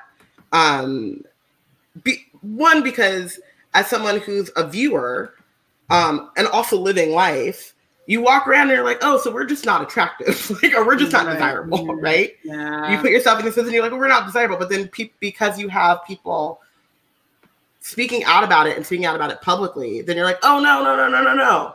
It's not us. It's like the environment that we're being put in. It's the stories that are being told about us. It's the lack of stories being told about us. It's like the tropes that are made in which Black women are only seen in these lights because that's the only way that they're allowed on television or in media. And I think that like one thing that we've seen a lot too is like, even with Game of Thrones, like it is a white show, aggressively so. But like the online discourse, like #DemThrones and like a lot of like, you know, Migos doing songs about Game of Thrones and you know what I mean? But like the cultural capital that Blackness has and like being able to really own that, it has helped even in my fandom journey of feeling like, you know, like I can speak on whatever I have feelings about. I can like, and not only do I have standing to speak on it, but like I am sure that there are people out there who believe the same as me or have thought, maybe don't agree with me, but have at least thought about it. And without speaking up about it and without calling these things out, like we're never even going to get to have the conversation that leads to some change. Like we're not there yet, but like we're seeing certain steps being made. We're inching in the right direction for the most part, I would think. We're short on time, so I just want to end on the last question. And if you want to roll up your answer from the last question into this as well, you can. But just wanting to know what advice you have for folks who want to engage more critically with fandom. Like maybe they're just sitting at home watching and they also feel like, you know, am I the only one that notices it's weird that Hermione tries to start, you know, this elvish welfare situation, but nobody takes her seriously? What does that mean? Anybody? No? So do you have advice for folks who want to engage more critically, but are hesitant to do so, maybe because they see how other people in the fandom react, or they just don't know where to start? The way that I kind of maneuver through everything is like, I realize that it's sometimes really not worth doing harm on behalf of a fictional thing. And like, of course, doing harm is a really broad thing, but like, it's not worth being ableist. It's not worth being classist. It's not worth being racist toward each other in defense of this intangible world. You might feel, and it's hard because you feel really, it feels really important and it feels like you are seen and represented. And so when you get defensive about it, it's like, it's tempting to do that, but you could also just block people. Or you could also just scroll past things that upset you and keep your peace of mind. Like, prioritize your peace of mind is my best advice. Like, maybe you want to toss that little, like, why is Hermione trying to do this? Like, onto your blog. If it gets heat, it's going to get heat because people are going to do that. You can delete the post or you can block people. Like, always do whatever you need to for your own peace of mind. Especially as a person who is like marginalized in certain ways. Like, it is not worth your sanity. Period. Especially on a place that's followed like Tumblr. Like, Tumblr kind of.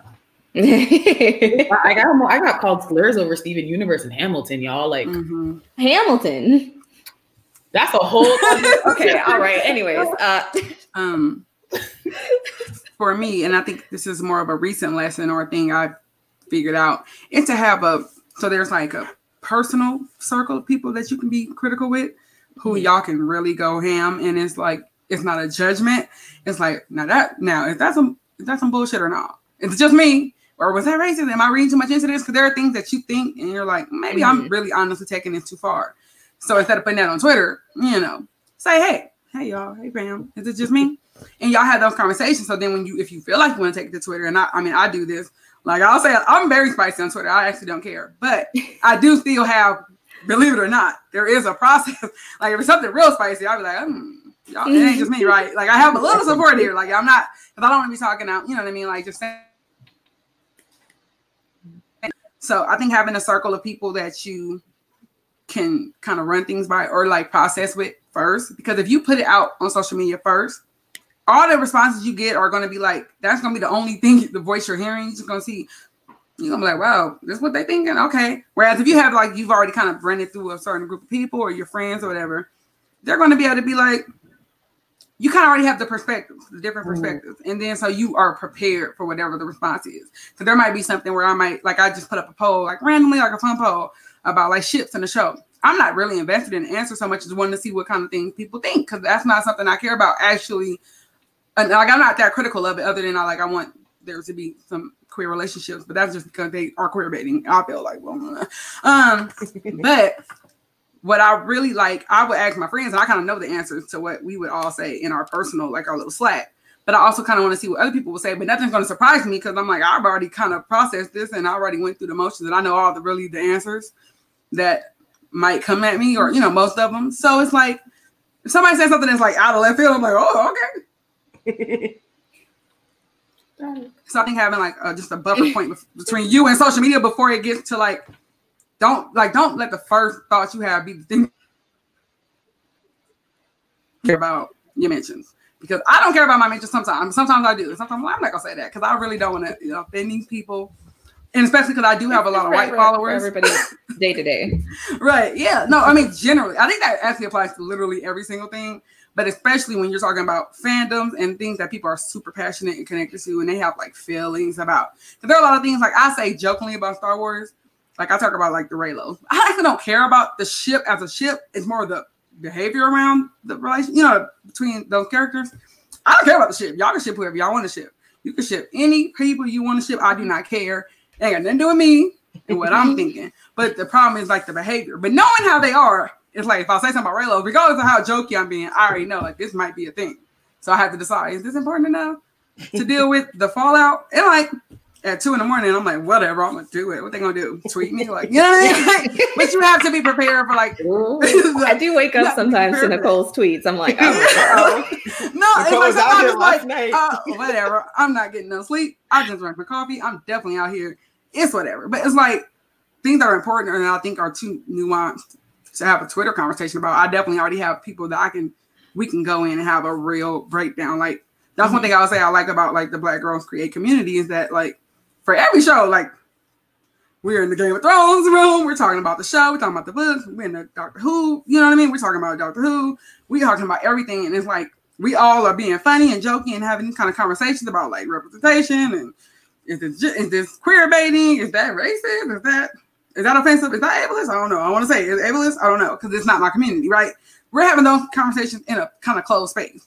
So when we all people will call each other out too if we are like coming from left. Say something, you're like, ooh, oh no, run that back, please. Don't say it out loud. No, we ain't gonna do that because we're your friends, but you will get beat up in the street. You know, like so you just have to have that kind of a buffer, and that's for anything. But I think especially when you're talking about things that people have a certain kind of connection to and a passion about, because even though you don't mean it personally, they take it personally. I learned that the hard way with, like I said, I started that blog Critical Whovian. To me, I was just talking mess. I'm just, but people really like love Clara, and I was talking about Clara. I really was. I'm not gonna lie to you. I was like, I hate this little girl. She got my damn nerve. But so many people saw themselves in her that they took that as me bashing them.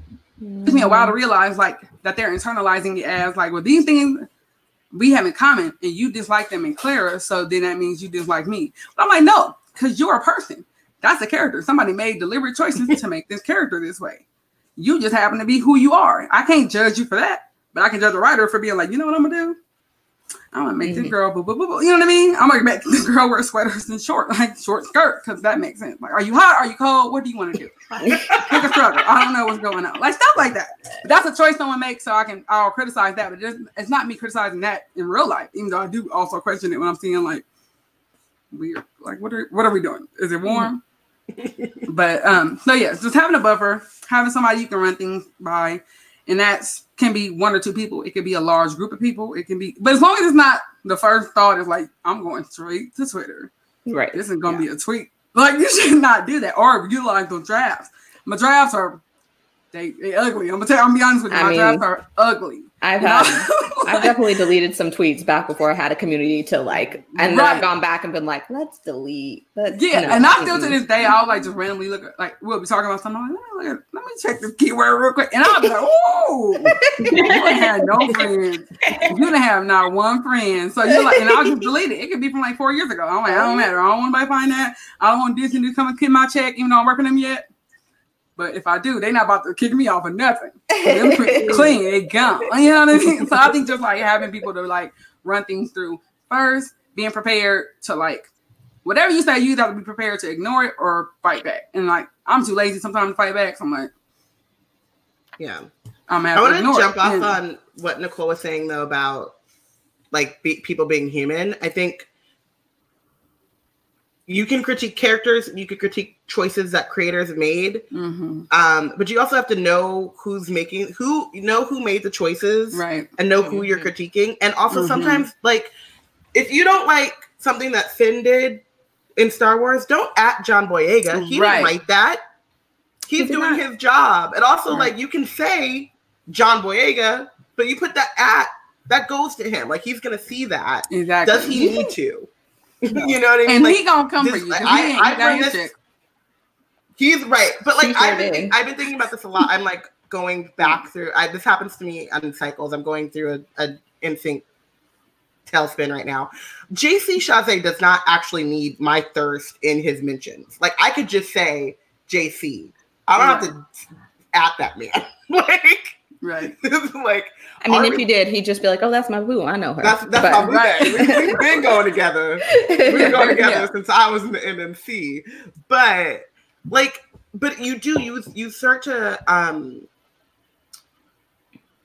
I think everyone does this, but some people more than others. You start to like really identify with celebrities or creators or like actors.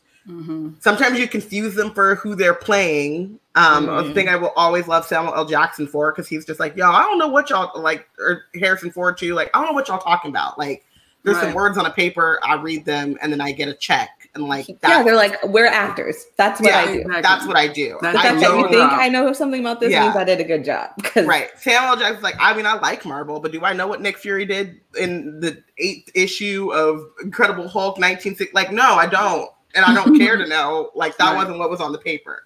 So stop adding these people. It's called snitch tagging for a reason. Yeah, and I just think that, like,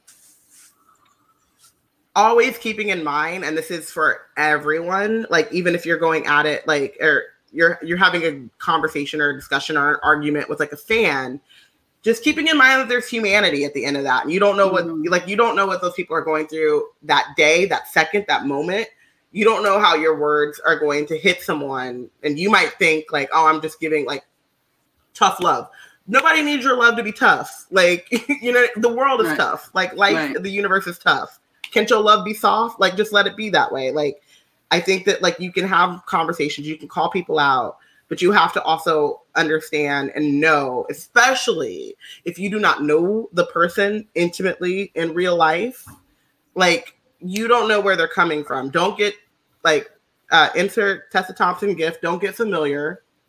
Like over familiarity on the internet is a problem. Is a problem, and I think that like we can critique you and these stories that we love, and we love them, and that's the reason why we have critiques for them. There are aspects of the stories that we can critique. We can critique choices that are made. We can critique the way the story goes. But that does not mean that you need to attack the person. It doesn't, like, someone could write something that's crazy ableist. That doesn't mean that they are out here trying to like push an agenda. Maybe they just have a blind spot, or maybe they have the wrong thinking, and you could like, you know, help point out to them why that thinking is wrong. Someone could write something that is like anti a lot of different things, but that doesn't mean that they are like literally sitting in their like lair, rubbing their hands, being like, how am I going to commit genocide today or something? You know what I mean? Like, it's just, you know, we have people out here trying to actually do that in the real world to real people. And so let's keep those things in perspective as we give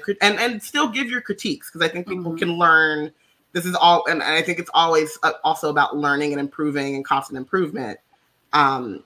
Give those things, like share your thoughts and your feelings and your opinions, but just remember the human on the other side, and like humanity on goes both ways. Any last thoughts on that, Porshèa, before we wrap it up?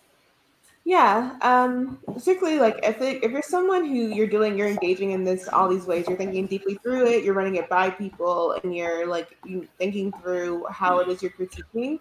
I think that if you're struggling with just having an outlet, like to place these thoughts, especially if it's about like a fandom or something that came up to you like recently, I know of a certain little website that has a critical companion series where you can write your essay, like critiquing. If you're Black, it is. If you're not Black, you can still write it. And we'll find somewhere to post it. So it just won't be here. If you're Black and you have a very deep conviction about something, and you're good at critiquing it, there are some editors who are standing by now on the bottom of the house.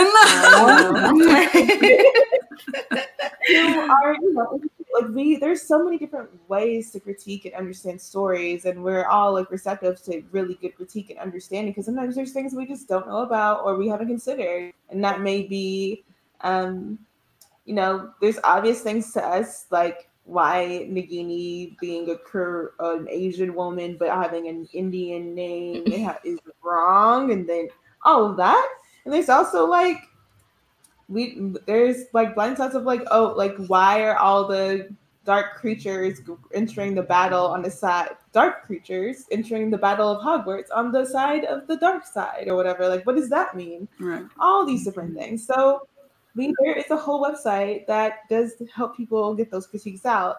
And then secondly, for that same website, I do think, like from my own experience, I just want to share that like I critique books I write reviews for this for Black Girls Create, and I personally choose to not write bad critiques for books that I don't like, because it's like there's enough negative crap out there anyways. I can like indicate that how I feel about a book, like on Goodreads with my star level. I don't have to go out of my way and write about something being bad unless I feel like it's like hurtful to someone. But that's just less energy for me to have to put in the world. I have a bajillion other things to do anyways. I don't need time to just sit here and write something about something that I really hated.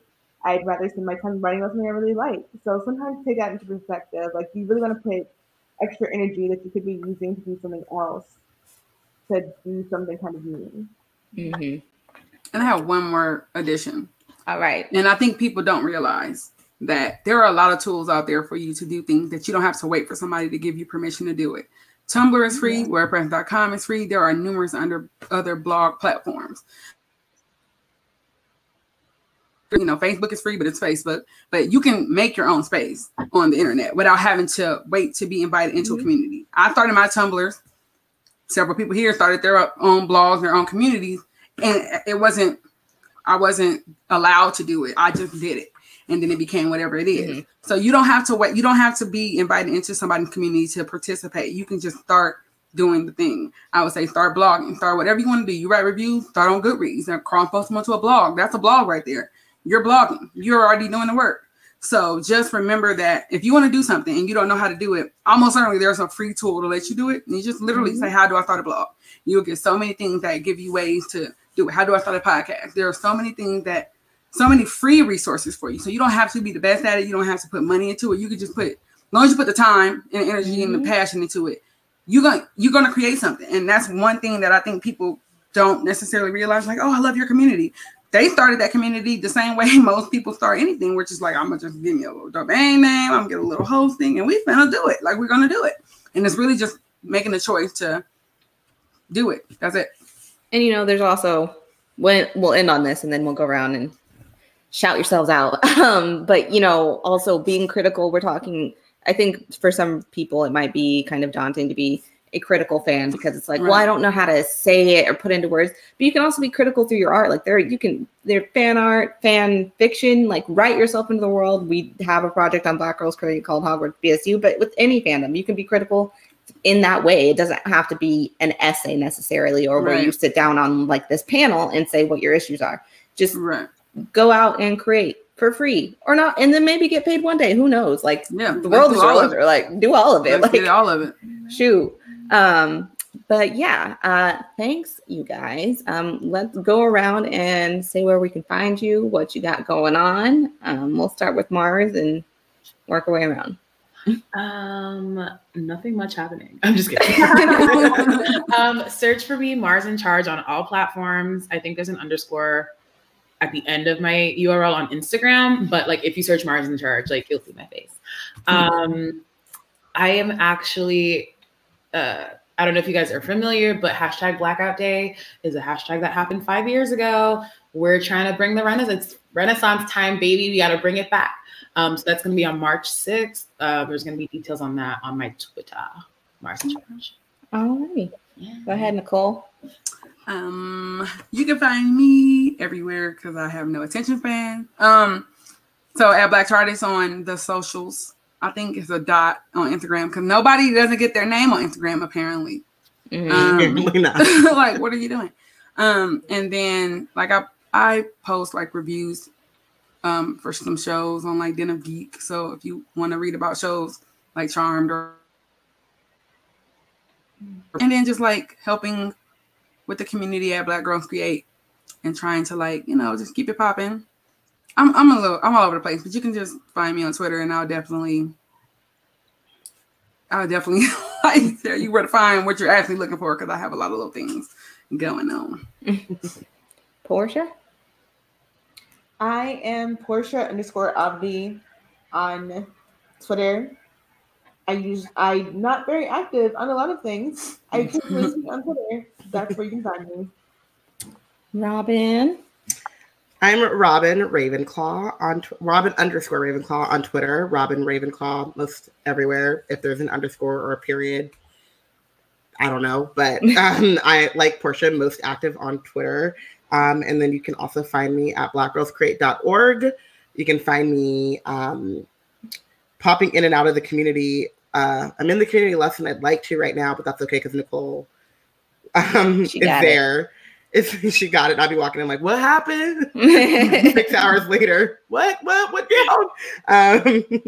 But yeah, I'm just here, hoping, waiting by my inbox for y'all to have some creations. Very heavy with my hand on the gas emoji in the Slack. And it's on Twitter. You can get this work on Twitter too. Right, on Twitter, you know what I mean? Like, I'm just here hoping and waiting for you to create something that I can consume. So I'm at Delia Dumbledore, mainly on Twitter. Like, I have other, but I'm not on there. I'm not gonna lie to you. You can find me there and I'll get back to you in like 2 months. So yeah, this was great. This concludes day 1 of our Kuumba kickback. So we'll be back tomorrow at 1 p.m. Pacific time, which is 4 p.m. here. Is that right? Here.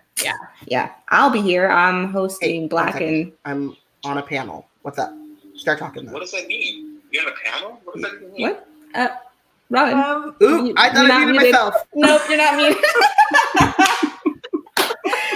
Anyways, tomorrow we'll be here 1 Pacific, 4 Eastern, talking about Black and Potter casting, and we got other fun stuff. Check us out on Twitter at Black Girls Create. Right? Is that our Twitter? No, is that We Black and Nerds? Blackgirls.create.org. Yes. Okay. I think we lost Robyn. She dead. That's it. I'm not dead. The person that has my dog called, and it's like one of those things where it's like, if y'all know my dog, you know my dog. Like, you got to answer and then be like, can I call you right back? Or is my dog dead? So. Yeah. She's fine. She's good. But, she just be out here chasing cows and stuff. So I'd never know. So chasing what now? Yeah. She be chasing cows. Anyways, y'all, we went way over. Thank you for joining us for this panel. I'm going to predict right now that tomorrow's last panel will also go over. That's my prediction. Kuumba Kickback Day 2 will be back on YouTube. You can go to our website, though, and find the link. Sorry. It's okay. I'm sorry. All right, y'all. Bye. Bye. Bye.